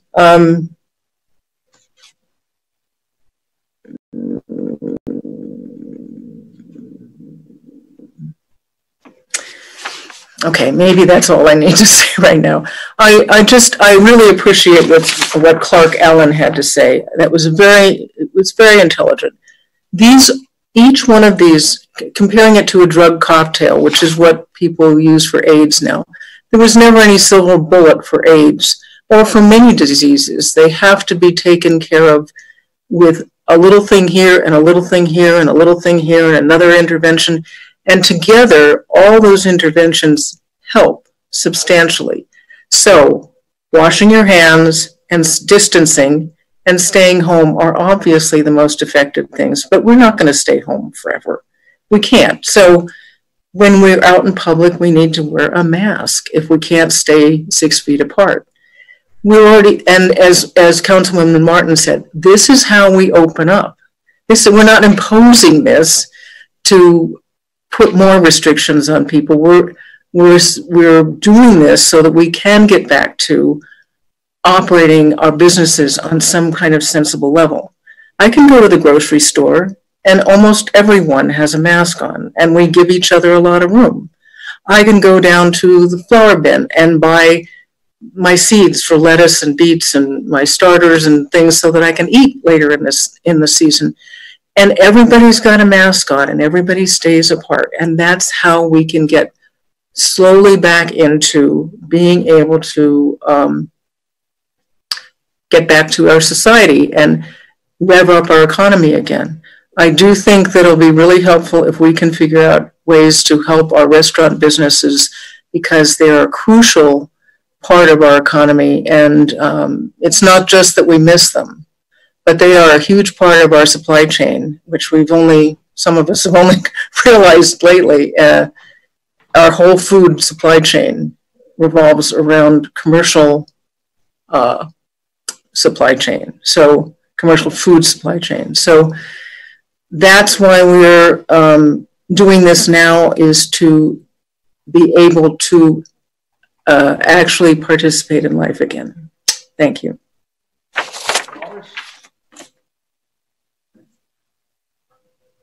Thanks, Mayor Bagley.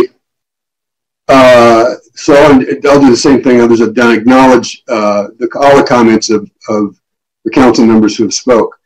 Just so happens they're all women. None of the men have spoken. So nice job, ladies. All of you were equally brilliant, and I think spot on. And one of the things that we know that others don't is both the volume and the nature of the incoming email we get on issues like this. And what folks might be interested in knowing is that all those who have opposed, and it hasn't been balanced, although we've heard a lot from residents who will appreciate us doing what we can to remind people of comments I'm going to make in a few minutes about the common good and what our obligations are, right, to protect one another, which really was what Councilmember Christensen was just, very clearly stating. But the emails, I haven't tried, I've responded to one or two, only because I could not sit on my hands and not respond to one or two. I'd like to respond to all of them, but I would have made me nuts, and I wouldn't have been coherent, and I would have gotten more and more angry, I think, if I'd responded to them all.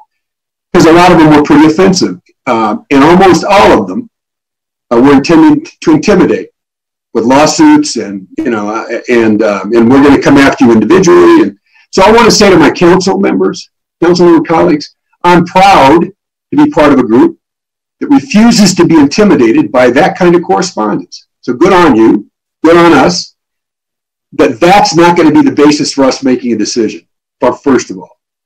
Second of all, I think the fundamental issue here, not just for us, I think across the country, is the balance between our obligation, and we have one, to protect the rights of citizens, their constitutional rights, and as we pass laws, their legal rights, right, as residents of Longmont, as citizens of the state of Colorado. But that gets balanced with an equally compelling obligation to recognize and protect the common good. And that's the tension, it seems to me. The incoming has been, you have an obligation to protect my rights, my constitutional rights as a citizen. And I want to say, I get it. Here's the other thing. I also have an obligation to protect the health and safety of your neighbor and my neighbor. So without you all have made the points that need to be made in terms of the reasons for this ordinance. I just want to say personally, and this is ultimately the research, and I'm going to come to that in just a minute. The research, the things we've already heard, and then my own, what I feel to be my obligations as a citizen, are going to translate into a decision for me to support this ordinance. But as a personal, and just as an individual, I feel like I'm not going to take great offense to anybody who steps on my constitutional rights. But I also understand or have a view of the common good that compels me to take decisions, to take actions that protect the health and safety of others in service to others. One of the experiences that it's come out of this for all of us, I think, is a new understanding of what that means. The number of times we've heard, and I know it can get to be a mantra, we're in this together. The fact is, we are in this together, whether you like it or not, because the common good is the health and safety of all of us. And when it comes to the time when we have a vaccine, we can do vaccinations.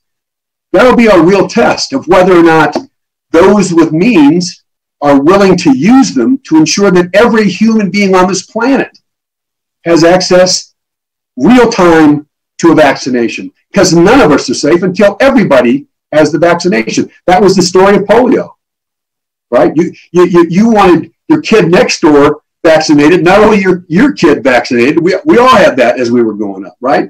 It had to be everybody in the neighborhood or everybody was still exposed. Even if you'd been vaccinated. So personally, my decision is going to reflect my belief that I have both obligations, protect rights and to protect the common good. And if I'm going to fail on one side of that right now, it's going to be in the interest of the common good, not in the interest of trampling on anybody's rights, but on the interest of the greatest good for the largest number, in this case, health and safety. So people have talked about the fact that Harold was very clear last week that he's paying close attention to what's going on across the country, where the issues are, what the reactions have been, what's the phasing of this, how strict to be, the places where masks should be worn. And it's not a one-size-fits-all approach. And we've heard a lot of that. People have assumed a lot about what this would mean, much of which was inaccurate in terms of what I've heard from Harold, in terms of how situational the response is going to be in Longmont, in terms of the health and safety of folks, health and safety of folks. So the last thing, we kept getting a lot of input on, go look at this epidemiologist, that virologist, this respiratory therapist, whatever. But so I did spend some time today going back to the WHO website, the Surgeon General's website, the CDC website, the Boulder County website, and I'm real clear on what the conclusion is from the majority of health experts around the world. And I think Harold was quoting some of it when but I'm going to read it, right? This is current as of this afternoon. The CDC continues to study the spread and effects of the novel coronavirus across the United States. We know from recent studies that a significant portion of individuals with coronavirus lack symptoms, are asymptomatic, and even those who, and this is what Councilmember Peck was saying, even those who eventually develop symptoms can transmit the virus to others before showing any symptoms at all. You're a walking infectious being without knowing it. That's why you wear the mask in deference to others. In light of the new evidence, CDC recommends wearing cloth face coverings in public settings where other social distancing measures are difficult to maintain, grocery stores, pharmacies, etc., especially in areas of significant community-based transmission. That's exactly what we've talked about. That's the Boulder County direction. That's what the city manager has talked about. So based on what I think is my understanding of the Constitution, based on what I think is my obligation as an elected official, based on what my responsibilities are as a citizen, and based on the science, I'm going to support the ordinance. Mayor Pro Tem Rodriguez, sorry. Thank you, Mayor Bagley. I believe many great points have been made by my fellow colleagues on council. Just a couple that I think don't apply specifically to masking. First of all, I've heard the comments that if we were going to mask, we should have done it earlier.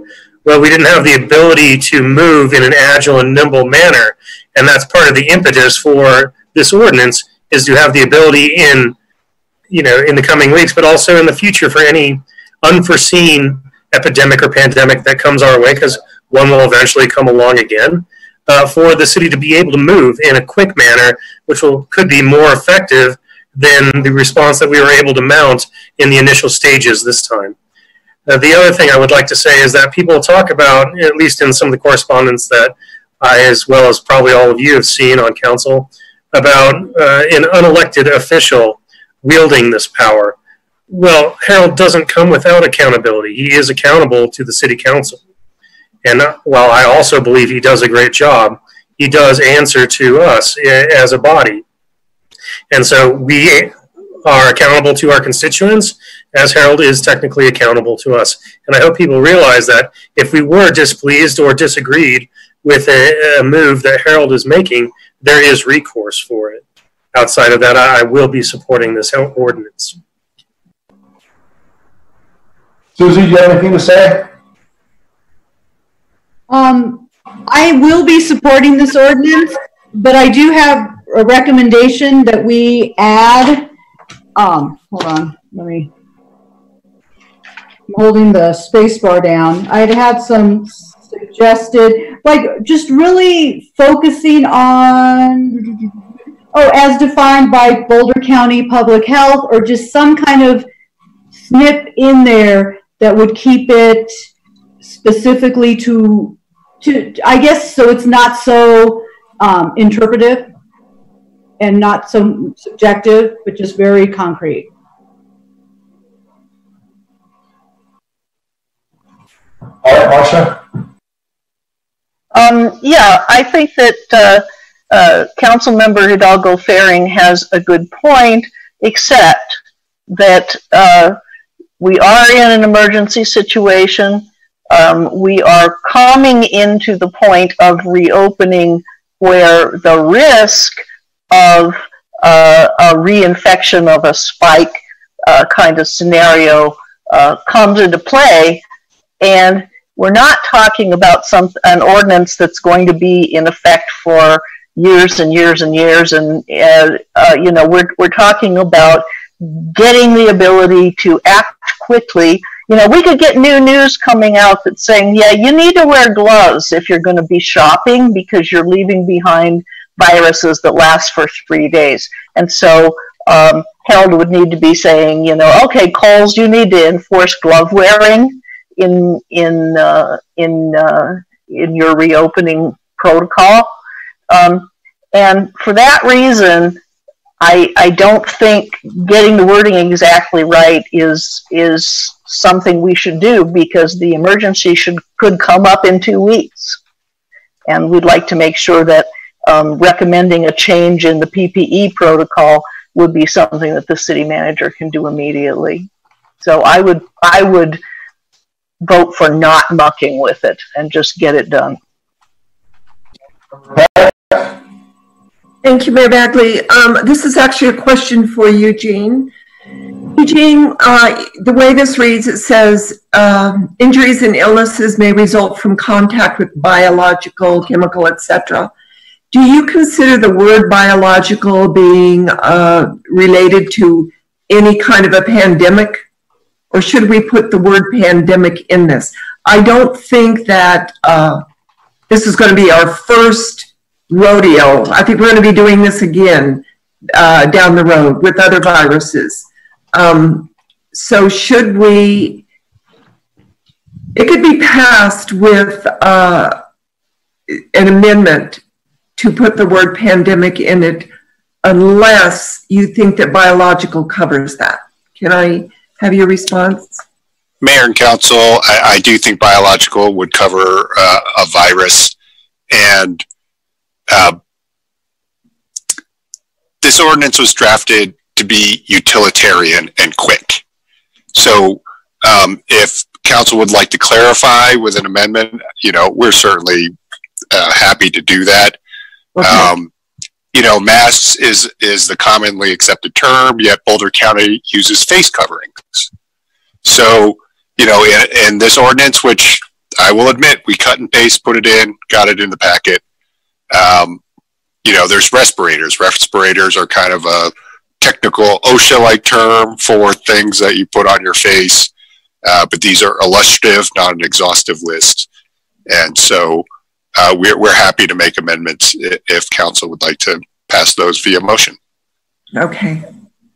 I personally would like the word either face coverings to go along with Boulder County in this wording when you say, but is not limited to, includes, but is not limited to face masks, gloves, etc. So I'm going to move Ordinance 0-2020-23 of Section 1008-180 with the inclusion of the word face coverings. We had a motion, right? Or did we not? Did we? I did.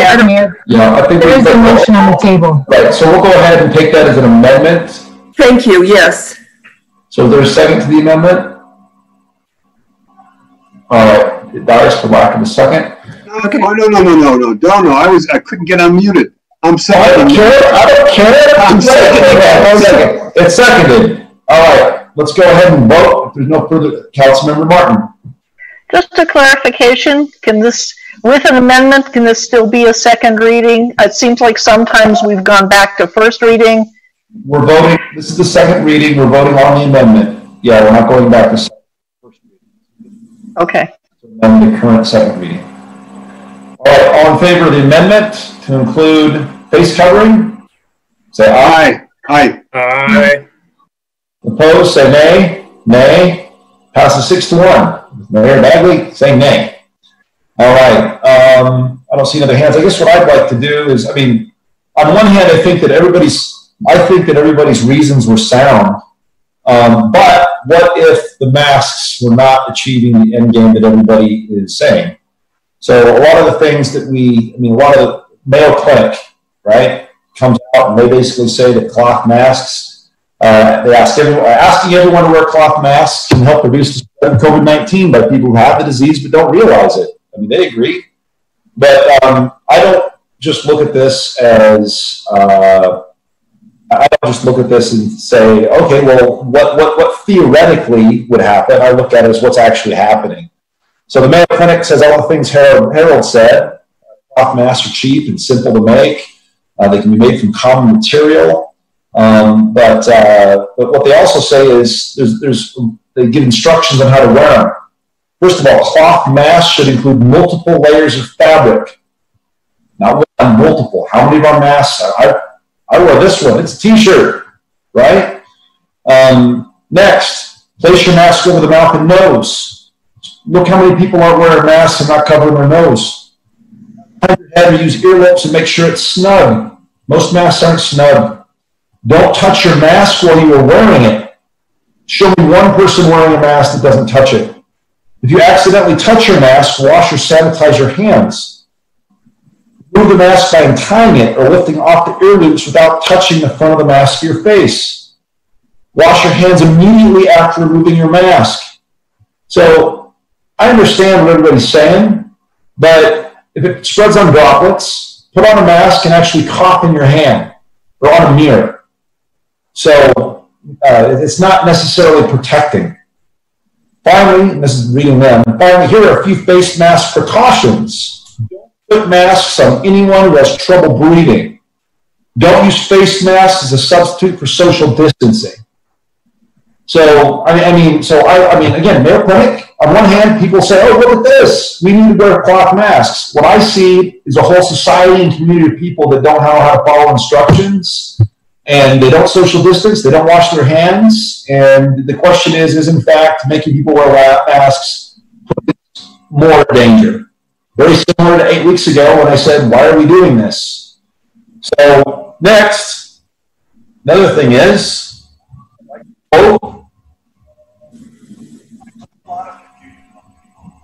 Can't hear you. Oh, wait.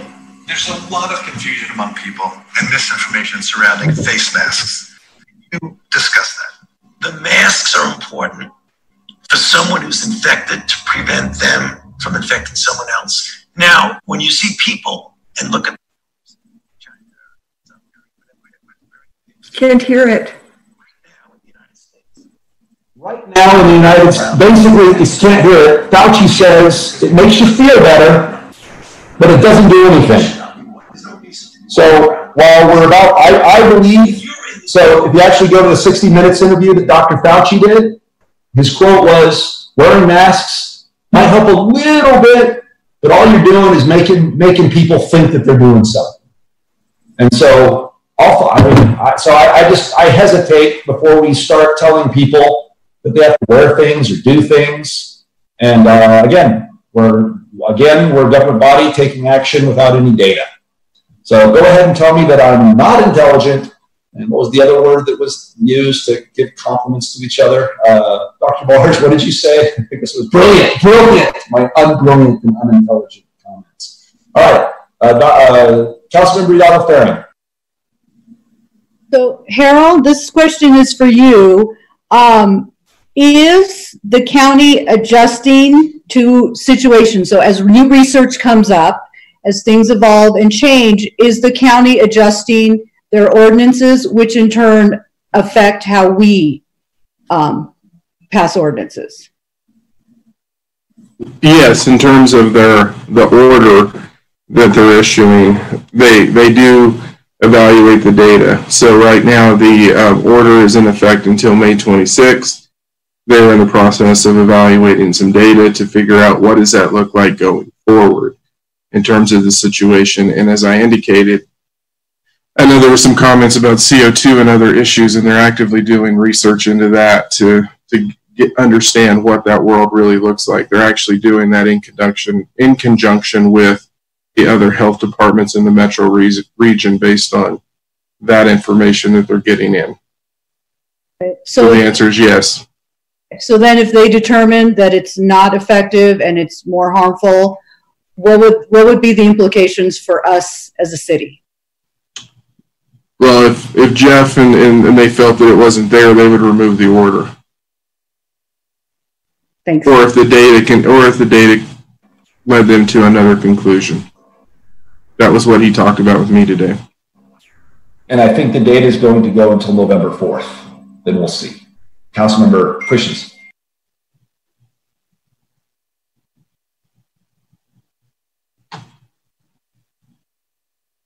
Sorry. The date of that interview, the 60 Minutes interview, was March 8th.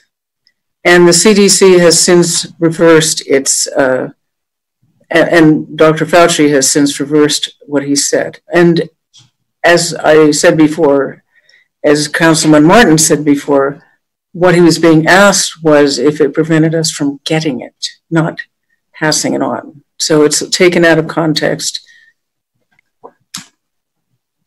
And again, that's not what it said. But go ahead, Councilman Martin.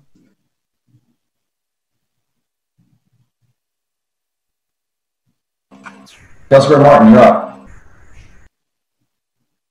Thank you, Mayor Bagley. Stubborn, I think, is the word you were looking for, Mayor Bagley. But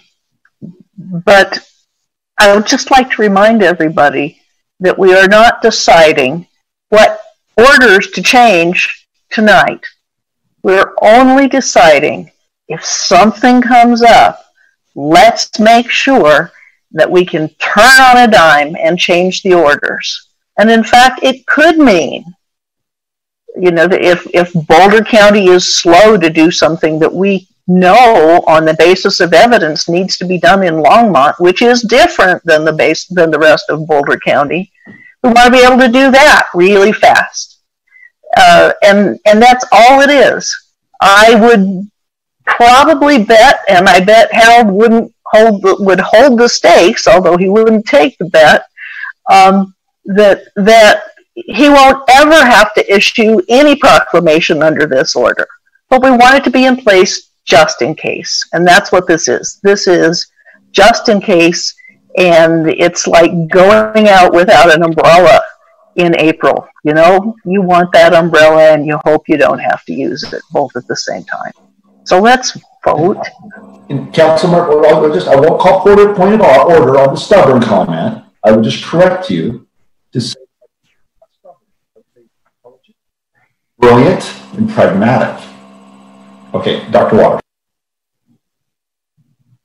Thanks, Mayor Bagley. The microphone in your system, you fade out sometimes. Just know that with people, if they're not responding, because sometimes we can't hear you. But if you want to unmute, would you want to take a little back and forth? I have a question or two for you. Sure, go ahead.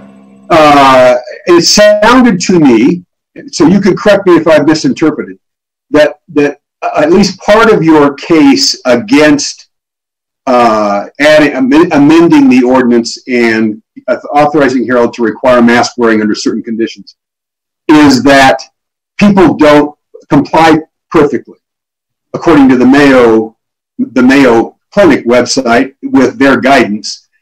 Because if you don't do all these things the way they're recommending them, you've concluded we ought not to require it at all. Did I hear that? Kind of. I guess what I'm saying is that don't tell me to wear a mask. The whole point is cover your mouth when you cough. It's also ignoring the fact that this isn't transmitted just by coughing and sneezing or breathing. It's also transmitted by touching and touching a service, and somebody else touches it, touches their mask. I'm not arguing with that. I get all that. Here's what I'm trying to reconcile in my mind as I listen to you, and I want to listen to you seriously because you've been consistent with your position on this. But if we apply the standard that I think if the Mayo Clinic represents a standard for compliance with our ordinance, right? Follow these 8 or 9, whatever those steps were, to get it right. If we held every ordinance we pass to the same standard, that if there's not perfect compliance on the part of residents, don't pass the ordinance, we would pass no ordinances. We're never going to have perfect compliance. Or we're going to have approximations of perfect on everything. Our job is to do, our job is multifaceted, it seems to me. Whatever we do with an ordinance, there should be some degree of pedagogy, right, in the ordinance. There's a teaching opportunity, and the ordinance itself has a chance to do some teaching. This one maybe doesn't do enough, I don't know. But if the ordinance doesn't, then our job, Councilmember Christensen has commented on this several times, she did tonight. Part of our job as elected officials is to help with that, right, in terms of helping people understand what we do and why we're doing it. What does compliance require? What are the degrees of freedom? What are the consequences if you don't? All that kind of stuff. Part of it's the city's job. What the city does with PSAs and all the communication teams' outreach to the community is all an attempt to help people understand how to translate what we do into what they do and the reasons why. And it's never going to be perfect. We're human beings, right? We will always be approximations of what we'd like to be.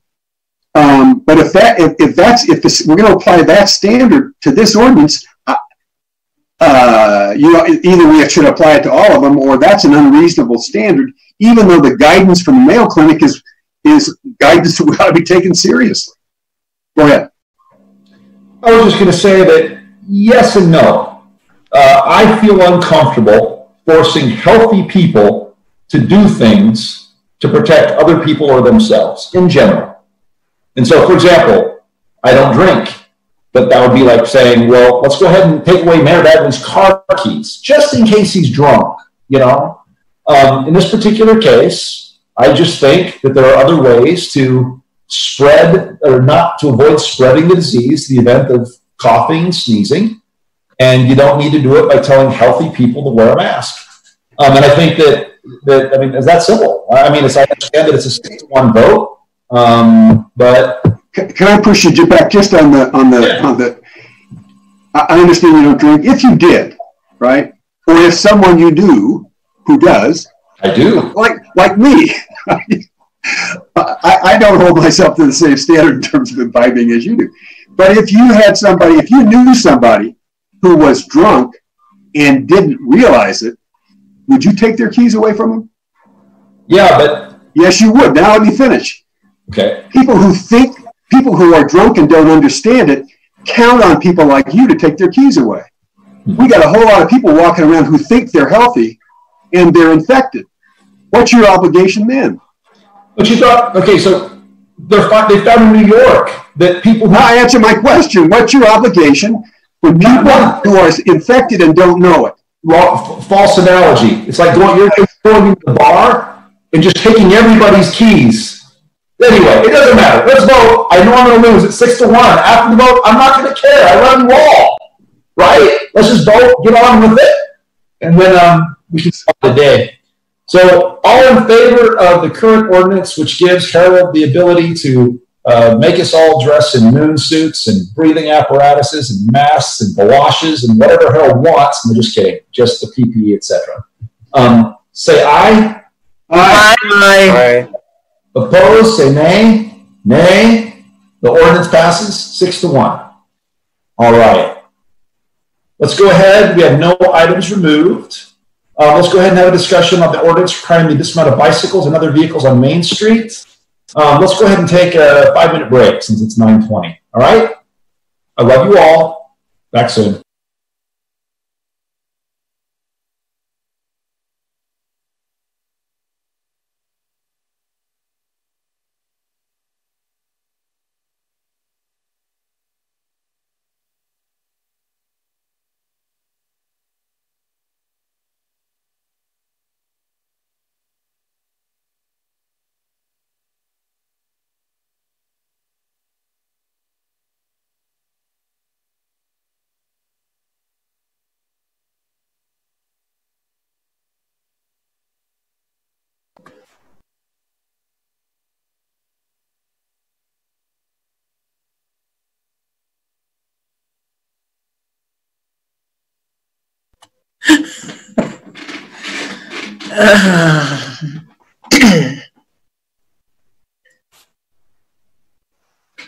Holly, you're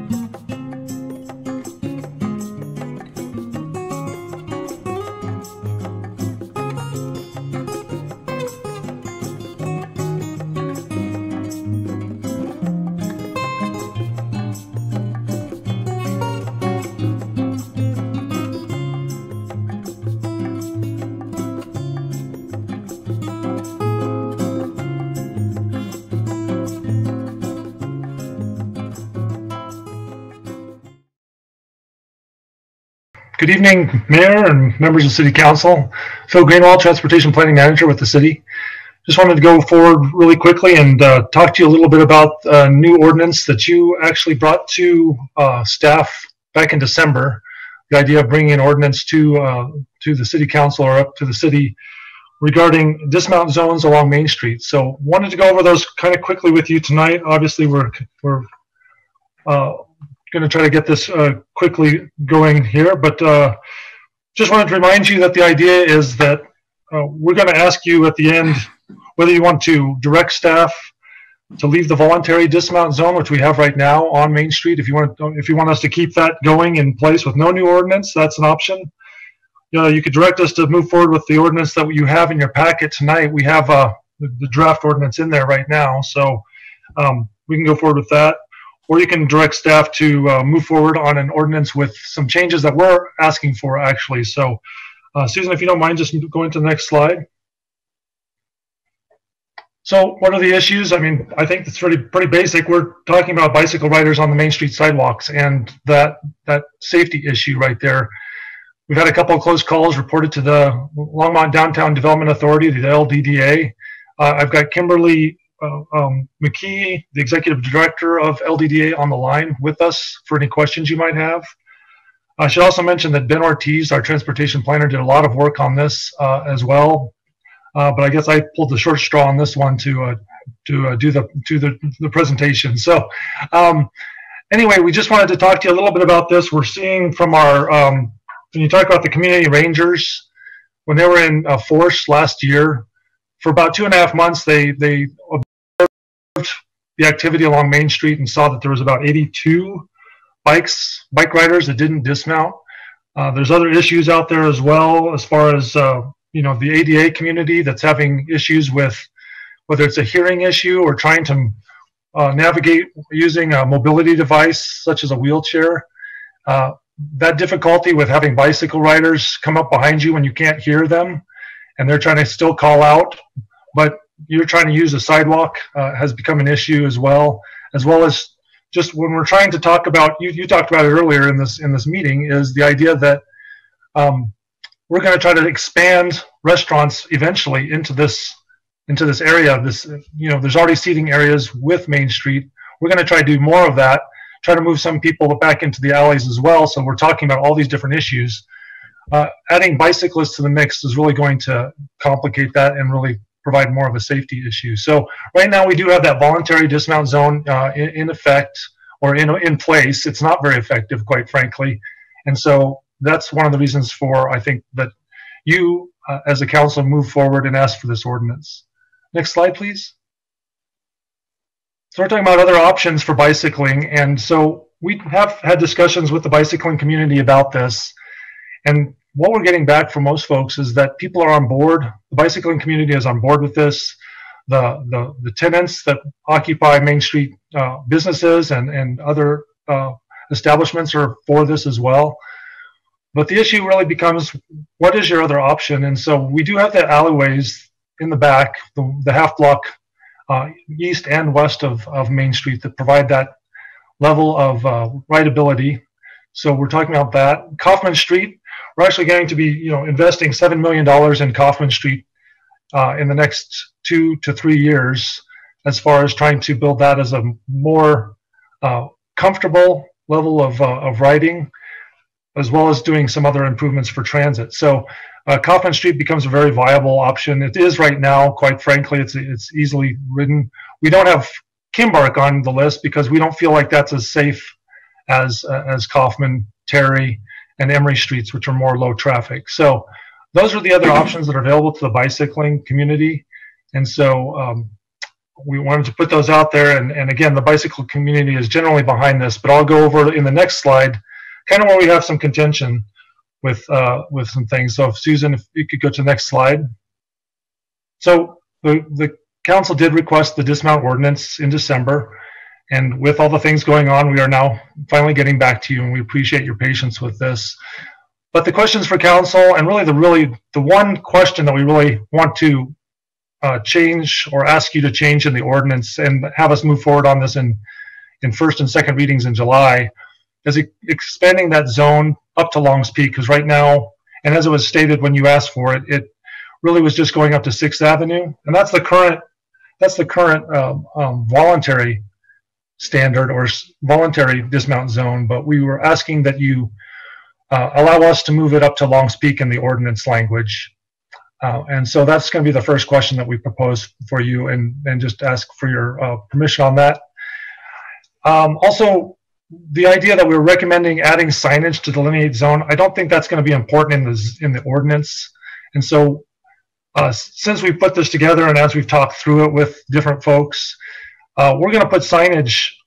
If you want to go forward with this ordinance, we'll just provide the signage as part of the ordinance, and we'll put those at key locations as you enter into this dismount zone, so that people understand where it starts and stops. So that's just part of how we would do any kind of thing like this. But if you want to add more to this, that's certainly your prerogative as well.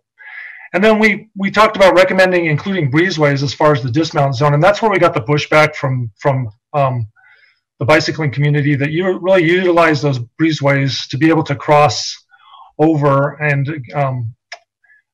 be able to bicycle across the zones from the alleyways. So that's the one thing that we'll just kind of give you a heads up that might come back when we're talking about the ordinance.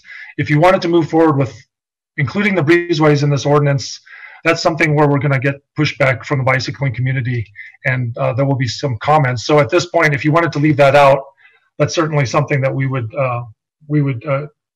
do in the ordinance that you bring up. So those are really the things that we wanted to bring forward to you, and again, try to quickly put together the conversation here and get your responses back. And if you have any, that would be great to hear at this point. Christensen?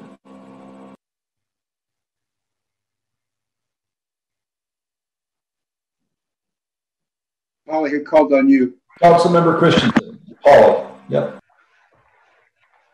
Knocking out a little bit too. Okay, since I was the one who brought this forth, I believe, the real impetus was all the things that you mentioned, Phil. It's a hazard for disabled people, for children, for dogs, for elderly people, for people who can't hear, for people who are trying to maneuver wheelchairs. And also, as Phil pointed out, we are talking about trying to extend restaurants perhaps a little more onto the sidewalk, which would be very helpful. And we can't do that if we've got people whizzing by on bikes, knocking over people who are going in and out of restaurants. The reason I brought this forth in the first place, though, remember, is because someone died. He was riding on the sidewalk, then he whipped out into traffic, and I'm not saying this is his fault, but I'm just saying this creates a situation where more of a hazard, it's just a dangerous situation. I would like to ask Phil why we're talking about extending it up to Longs Peak, which doesn't seem to be a very busy part of downtown. And I don't see a need personally to extend it to Longs Peak. And the other thing was, breezeways. I didn't understand, Phil, whether you meant that the bicycling community does want to include being able to use breezeways or does not want to include breezeways. To me, breezeways aren't very wide either because they have landscaping, and so then you're talking about the same sort of a situation where it isn't really a very good situation for somebody to be whizzing through the breezeway when somebody's not expecting them to be, somebody going 20 miles an hour through the breezeway. So could you clarify for me what the bicycling community, what they wanted on that or didn't want? Yes, Mayor and Councilmember Christensen, I'll take your last question first, and then I'll pass it on to Kimberly for the question about extending the zone up to Longs Peak. So the breezeways are a bit wider. There are some entrances that do impact the breezeways, so we are concerned about that. What the breezeways are kind of used for right now is really the ability for people to be able to access Main Street and be able to walk their bike, but able to get to Main Street through those breezeways on their bicycle. And they, you know, we ask that they slow down, obviously, and that they take it, you know, be careful in those areas. But they are a little bit wider than our sidewalks along Main Street, quite frankly. And so what we're doing is we're just, of course, if you want to include the breezeways, that's fine. But just to give you a sense of the comments that we're getting back from the bicycling community, that there'll be some comments on that and some pushback. So we're trying to kind of balance that. But the idea is that we feel like the breezeways do provide that cross access for bicyclists, and at least let them get to Main Street so that they can dismount and then get to the front of their business, or be able to use the alleyway to get to the back of their business. So those are the things going on there. And then I'll turn it over to Kimberly for the comment. One more question though about that. The breezeway is not very long. It's the length of a building. They could just as easily and get through there by walking their bike, which they can walk their bike up and down Main Street anyway. I mean, and they can walk through the breezeway. I don't know. Okay, Kimberly. All right, Councilmember Peck, your hand was up. I thought Kimberly was going to answer one of. Sorry. Yeah, if we go ahead, Ms. McKee. Thanks. Thank you, Mayor Bagley, members of council. You know, I do think it is important to extend it up to Longs Peak. We have heard from several property owners up there that they are also experiencing the same issue. You know, there's the Dairy Queen there, and there's the dance dimension. So it is actually, there's a lot of kids there, and people continue to go up there. So it does seem like, too, also for consistency to keep it throughout the DDA, that would be important. Okay. As to Longs Peak, correct? All right. You done, Paula? Thank you. All right, Councilmember Peck. Thank you, Mayor Bagley. I think you should extend it to Longs Peak. I think that's a good idea. The thing with the breezeways, I can see that as controversial, but the breezeway ends at the sidewalk and then goes onto the street. So people are walking at the end of the breezeway on the sidewalk. So there's no way to control that speed through that breezeway when it hits the sidewalk. Has this been a problem, or has this been a concern, Kimberly? Have you had complaints about the breezeways? You know, not so much about the breezeways, you know, much more on the sidewalks. You know, breezeways, I think they could be added now or maybe added later. If the breezeways continue to evolve as gathering places, I think that it'll be harder to have cyclists on it. It's probably a little bit easier right now because there's not as many people hanging out there. Right. However, as we look at, I think all of the real estate that we have downtown, any public spaces, breezeways, alleys, sidewalks, are going to be so crucial the rest of this year and probably into next year for additional outdoor seating, for being able to make sure people have social distancing, that type of thing. So I really think now is the time to act on these bicycle things so we don't have continued conflict. So I think the breezeways, you know, I think Main Street's the most important, but I also think breezeways could evolve into being just as important as we look at alternate solutions. My concern is that we don't have competing visions and competing goals for our city. For example, we're trying to get people out of cars, make a more walkable, bikeable community. So, but if we keep limiting where the bikes can actually ride to get down to the businesses that we want to reopen and be sustainable. So it is a kind of a tightrope walk here with those breezeways. I don't want to limit the access to downtown from people on bikes. I think that's a dangerous way to go, especially when we're looking through Dr. Cog at Vision Zero and other methods of transportation. So for right now, I don't think we should include those breezeways. I think we should wait, monitor, see see how it goes.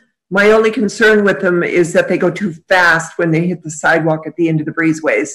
And there could be somebody pushing a baby carriage, or the couple I always see in their remote control wheelchairs, which I kind of want one. So I think right now, from my perspective, we leave the breezeways out of it, watch, make certain, so we don't take away our ability to have people on bikes get downtown. Be very careful with that. Thank you. Thank you, Councilmember Peck. Councilmember Martin? And then we'll go with Councilmember Waters after Councilmember Martin. Thank you, Mayor Bagley. Phil, what I'd like to understand is what the objection of the cycling community is to dismounting in the breezeway, because, you know, as somebody pointed out, it is like 10 steps to get through a breezeway. Why wouldn't you dismount in the alley and walk over to Main? Mayor and Councilmember Martin, excuse me. I think that the reason, it goes back to Councilmember Peck's point that just accessibility through, you know, we're kind of removing something, or accessibility for bicyclists by providing this dismount zone, though you can still walk your bike obviously on the sidewalk. But that was part of the issue, was people use those, they feel like they're really good ways to transect the corridor, and they, you know, the people that spoke to us obviously try to do it in a careful way, but that's not to say you know, everybody's going to do it that way, but they try to do it in a careful way, and they want that access and be able to stay on their bike through that as you transect Main Street there. So obviously they're going to have to slow down anyway for Main Street, so they have to slow down for those crossings as well, those mid-block crossings. So that's part of it, but I think it just goes back to that idea that we're limiting accessibility for bicyclists by not allowing them on Main Street, and they want to have as much accessibility as they possibly can get. So they're essentially defending a territory. I know you don't want to say that, but that's what I want to say. Okay, it's not like if they had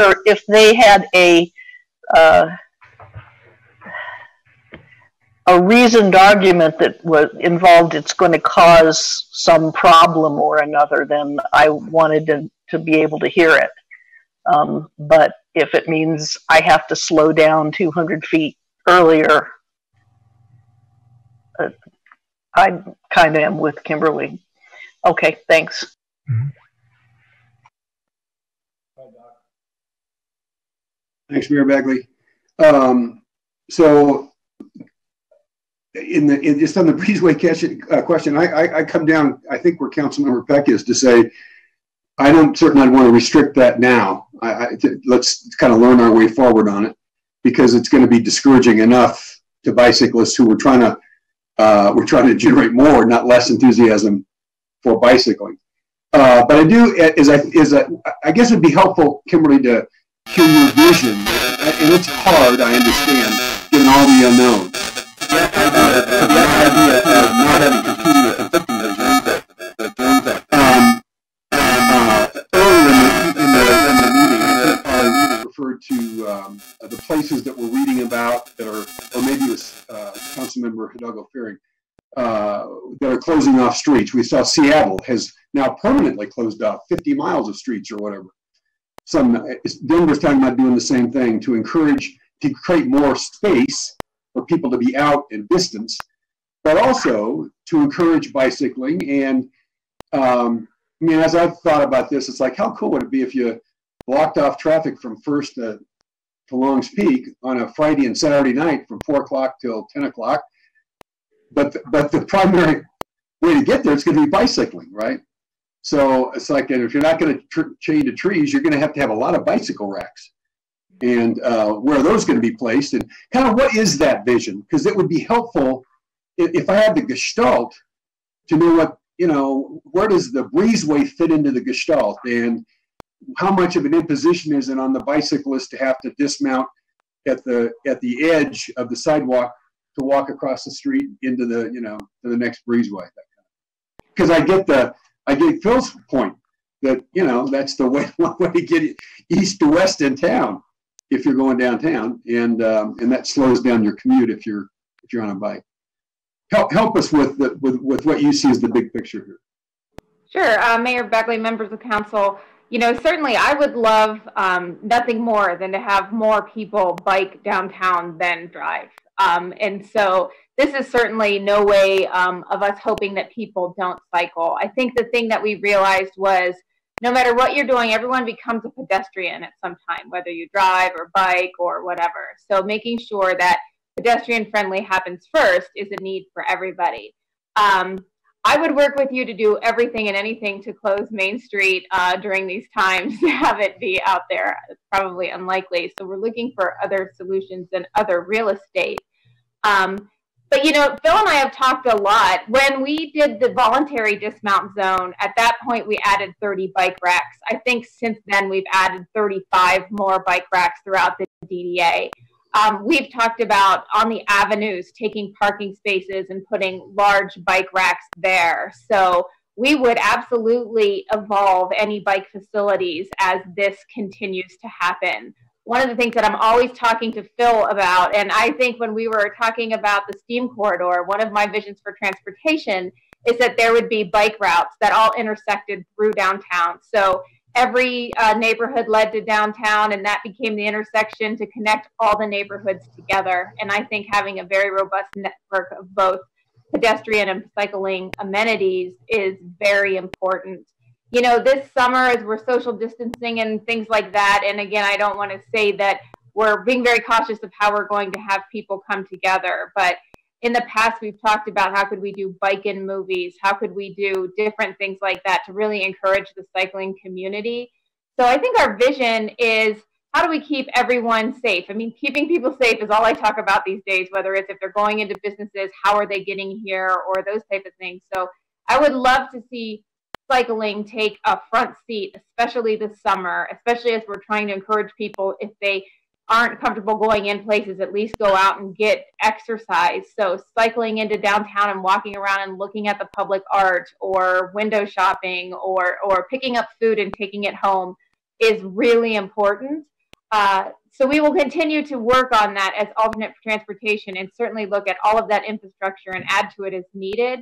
Breezeways are 125 feet. I cycle to work almost every day in the summer. I will say I have walked my bike through breezeways, and when no one else is in there, I have cycled through breezeways, right? So I think that people will do it either way. But as we encourage maybe cafe dining or more seating or whatever, it could become a problem, but we could grow into that and amend it and add those as needed. They still could be voluntary. Hopefully, as people get used to dismounting, they will just walk it anyway if they see a crowd in there. So we hope like that education would take forth. But you know, a lot of the times the cyclists that we see are just booking it, and they're not coming to downtown. They're coming through downtown, and every street has bike lanes. Terry has bike lanes. There's so many easier and quicker ways than dodging pedestrians to do that. Well, I favor the dismount zone, and I think I'm leaning towards going slow on the restrictions on the breezeways until we figure out what the outdoor dining is going to be like, and obviously Phil and his crew will do a whole lot of work with our bicycling community to understand, what's at stake if we can't get it right. So. All right, who else? I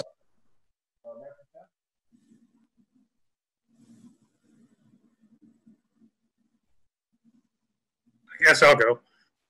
I didn't quite catch that. Anyway, thank you, Mayor Bagley. So I agree with what Kimberly was talking about, that I think a lot of the problematic bicyclists and skateboarders and longboarders and things are simply commuting through downtown. I see that more than folks that are riding to downtown as a destination. I just wanted to mention some of the things I saw in the 2012 survey that was provided in our packet that I really enjoyed reading as far as alternatives to or ways in which this would be effectively enforced, and that would be possibly using the restorative justice technique, as well as taking a while to use signage, as well as a period of time for education before the mandatory dismount zone is fully realized in some sort of punitive way. Those two things really stood out to me, and while it was interesting reading that survey saying that they expected a lot more traffic when the Roosevelt Apartments opened, showing some of the dated information in it. I thought that was telling, if you will. I do hope that, there's a time when I lived close to downtown and rode bicycle down there more often than not, and I would actually use the alleyways much more than I would use the sidewalks, and I think that going to that issue as well, I could see how that'd be dangerous if not trying to obey the similar rules of one way that the cars have to obey in the alleyways as well. Those are just a few of my observations from reading through the packet on these issues. As far as specifically the breezeway, I'd be inclined not necessarily to include that in the mandatory dismount zone at this time. I guess what I'd ask is so does somebody have a motion they'd like to make instead of just, we can say our opinions, but somebody make a motion. Aaron, do you want to make a motion? Councilor Christensen, you want to make a motion? Sure, I'll make a motion that we pass. I don't have the number before me, but we move the ordinance to set to first reading. All right, Paul, you're on mute. You're on mute. You're muted. All right, there's a motion on the table from Councilmember Christensen to move this ordinance to first reading. Do I have a second? Second. All right, it's been seconded by Councilmember Peck. All in favor say aye. Aye. Aye. Aye. Aye. All opposed say nay. All right, the motion carries unanimously. Thank you very much. Kimberly, if there's anything you'd like to change in the ordinance between now and then, I'd like that feedback between now and first ordinance, if that's okay. All right, cool, thanks. All right, Councilmember Christensen. Just to clarify, what we passed was to also extend it up to Long's Peak and leave out the breezeways? Yeah. Yeah, it's coming back, the same ordinance that's in our packets. Yes, up to Long's Peak, no breezeways. And then so if we want to change that, someone will have to make a motion. Well, I also think that, some of the breezeways, as Kimberly has said, if some of them are used for people to extend their businesses out, bicyclists are smart people. They're not going to plow into something that has a bunch of people sitting there or a bunch of dress racks out there. So each breezeway will generate, depending upon how it's used, its own sort of behavior, hopefully. I mean, I'd much rather people just dismount voluntarily, but they have not done that. So that's why, once again, we have to pass an ordinance. Thank you. We'll be back to you in July with those ordinances. Great. Cool. Thank you. Thanks, Bill. All right, let's move on to mayor and council comments. Does anyone have anything else to say, or can we go home? All right. All right, we all want to say stuff. Councilmember Iago Faring, then Dr. Waters, then Councilmember Martin, then Councilmember Christensen. Okay, so the first thing is typically when school is in session, we hear from the Longmont Public Library about their summer reading program, but because they don't have a way to disseminate that information, I kind of wanted to, make this public that the summer reading program will be continuing this year from June 1st through July 31st. I think they typically have done in the past tickets to Lakeside, but we don't know if it's not going to be open. So they did, through the Friends of Longmont Library, receive donation to provide books to winners or people who turn in the kiddos who turn in their summer reading bingo. So I wanted to get that out there to be active. The drop off, if you have books that you still need to turn in, you can drop those off as well. And then the other thing is, I found out from CDE that the district will receive, we have earmarked $15 million for COVID relief funds. So that's exciting news. That's great news. I guess this would be a reason to push filling out your census so we can have numbers. We were given that amount based on the numbers that we have defined in our district. Fill out that census so we're eligible for more funding. So that's all I have to say. Good night. All right, Councilmember Waters. Two things, Mayor Beckley. I want to just go back to in Harold's report. He shared the result of the work of a group Ann Maka had organized through the museum.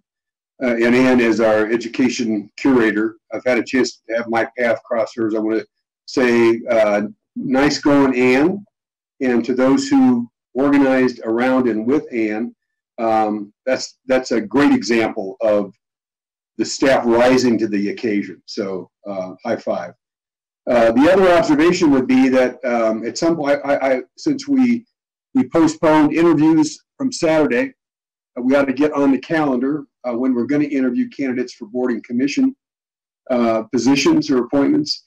And prior to that time, I think we ought to have a session like this to talk about what we want to learn, what's the protocol going to be, how will we learn in virtual 5-minute interviews what we need to learn, what have we heard from staff about what their needs are in terms of boards and commissions, so that we can have an efficient process that honors our time, the time of the applicants, and what we're asking of them as volunteers on behalf of the city of Longmont. So I'll get my calendar out if we're ready to pick a date. Well, that's already been put on an upcoming agenda, so we'll have an opportunity to do just that. Councilor Martin, was your hand up? You were next. Yeah, I was next. I'm going to be something of a curmudgeon. We've been talking a lot about the common good, and that is really important to me. It's more important to me than my constitutional right not to wear a mask or a funny hat. But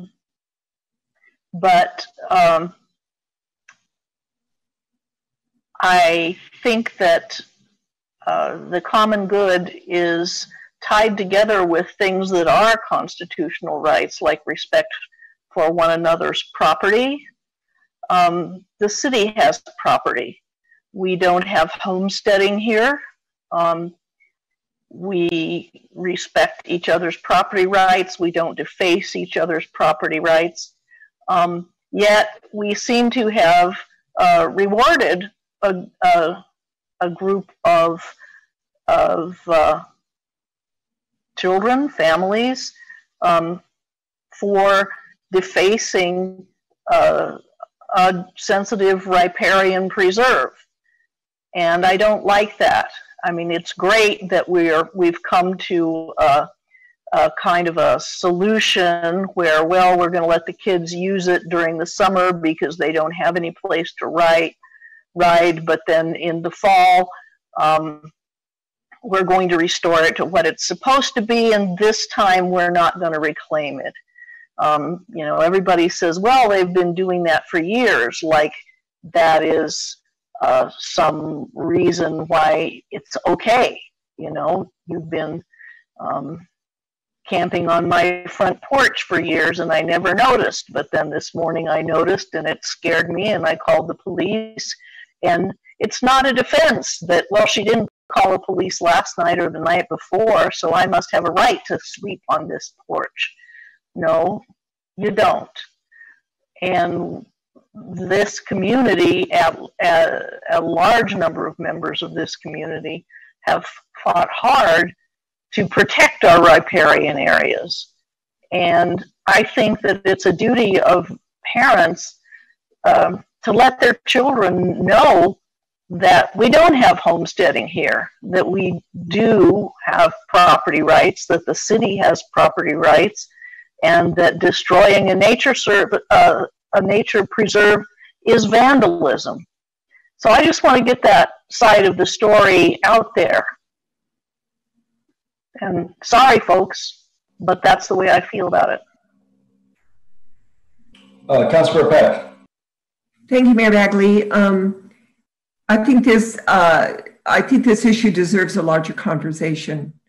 You know, maybe 20 years ago or 30 years ago, that was okay, but things have changed, and I'm not going to demonize children for being creative. I did like the idea that the last caller made, where the community gets together in conjunction with the city. I think that would be very creative. It would be enabling the residents to have a buy-in. What other way would be good to have children get involved with their city, other than, you know, to plan their own play area and what they need, and the parents help build it? I think this deserves a bigger discussion, and I will, if nobody else does, next week I'm going to move that we put it on an agenda to discuss, because it's interesting, and I will never demonize children for being creative, even if it was 20 years ago, 30 years ago. Life is— Point of order? Yeah. Councilor Martin? I don't like being accused of demonizing children. I am not talking about the children at all. I'm talking about their parents. I'm going to overrule point of order, because I don't think Councilmember Peck was saying that. Mm-mm. I didn't hear that. I can understand why you'd take offense if she was, but I don't think she was. But the what else, Councilmember Peck? I just agree that we should discuss this perhaps at a bigger discussion at a different meeting, and I'll make a motion next week, if nobody else does, to put it on an agenda to discuss. Okay. And then, have you said anything yet, Councilmember Christian? Go ahead. Yep, your turn, Polly. Polly, your turn. Oh. I want to thank Susie for the census. We've got to get people to fill out the census. It's only 65% or something. That is not good enough. You know, it is your obligation to fill out the census. And we much prefer to have people do this remotely on their computer or by mail, both of which are very easy to do, as opposed to forcing somebody to come to your house and knock on the door and try to get you to answer questions that you could. It really takes 5 minutes, so just do it. I appreciate what Councilman Martin said, and also Councilman Peck. I do think that this, I would, according to some of the information we've gotten about the bike jumps, this whole thing is going to be demolished this Friday. So I would like us to put that off a little bit so that we could have a discussion. I think there's a huge amount of community interest in this. We got a petition with 2,000 names on it. So I do think that before we demolish something, we have a responsibility to have a discussion about it and let people know the difference between kids having fun, which we were all kids and we all loved our bikes, and we all, you know, we all want our kids to have fun. But there's a difference between private property and the city's property, which we have liability for, and we're also trying to develop as a riparian area, and we're also trying to restore the flood, the damage done by the flood. We have to be able to do those things, and but I want kids to be able to have a voice in what goes on, and they're doing, creative stuff. This happened in Mayor Bagley's neighborhood, and the city worked with them to a happy situation. We have a bicycle area down at Dickens Park, and that's not very far from where these kids are anyway. And so I would like to see if we can make a compromise and give the kids agency in what they're doing. But also, this is a big liability issue too. So that has to be discussed, and we have to see if that's possible. Anyway, so that's what I would like. And also I would just want to say to everybody who's out there,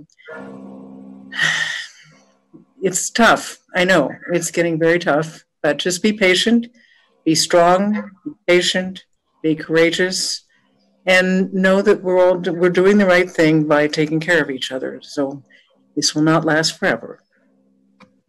Right, and we are holding off on the demolishing, so it's an opportunity to have that discussion. Yeah. All right, cool. Harold, you have anything? No, I just wanted to clarify that we're, as stated earlier, we're going to deal with this in the fall. And so in the meantime, we're going to work with them. So the activity on Friday is not going to occur.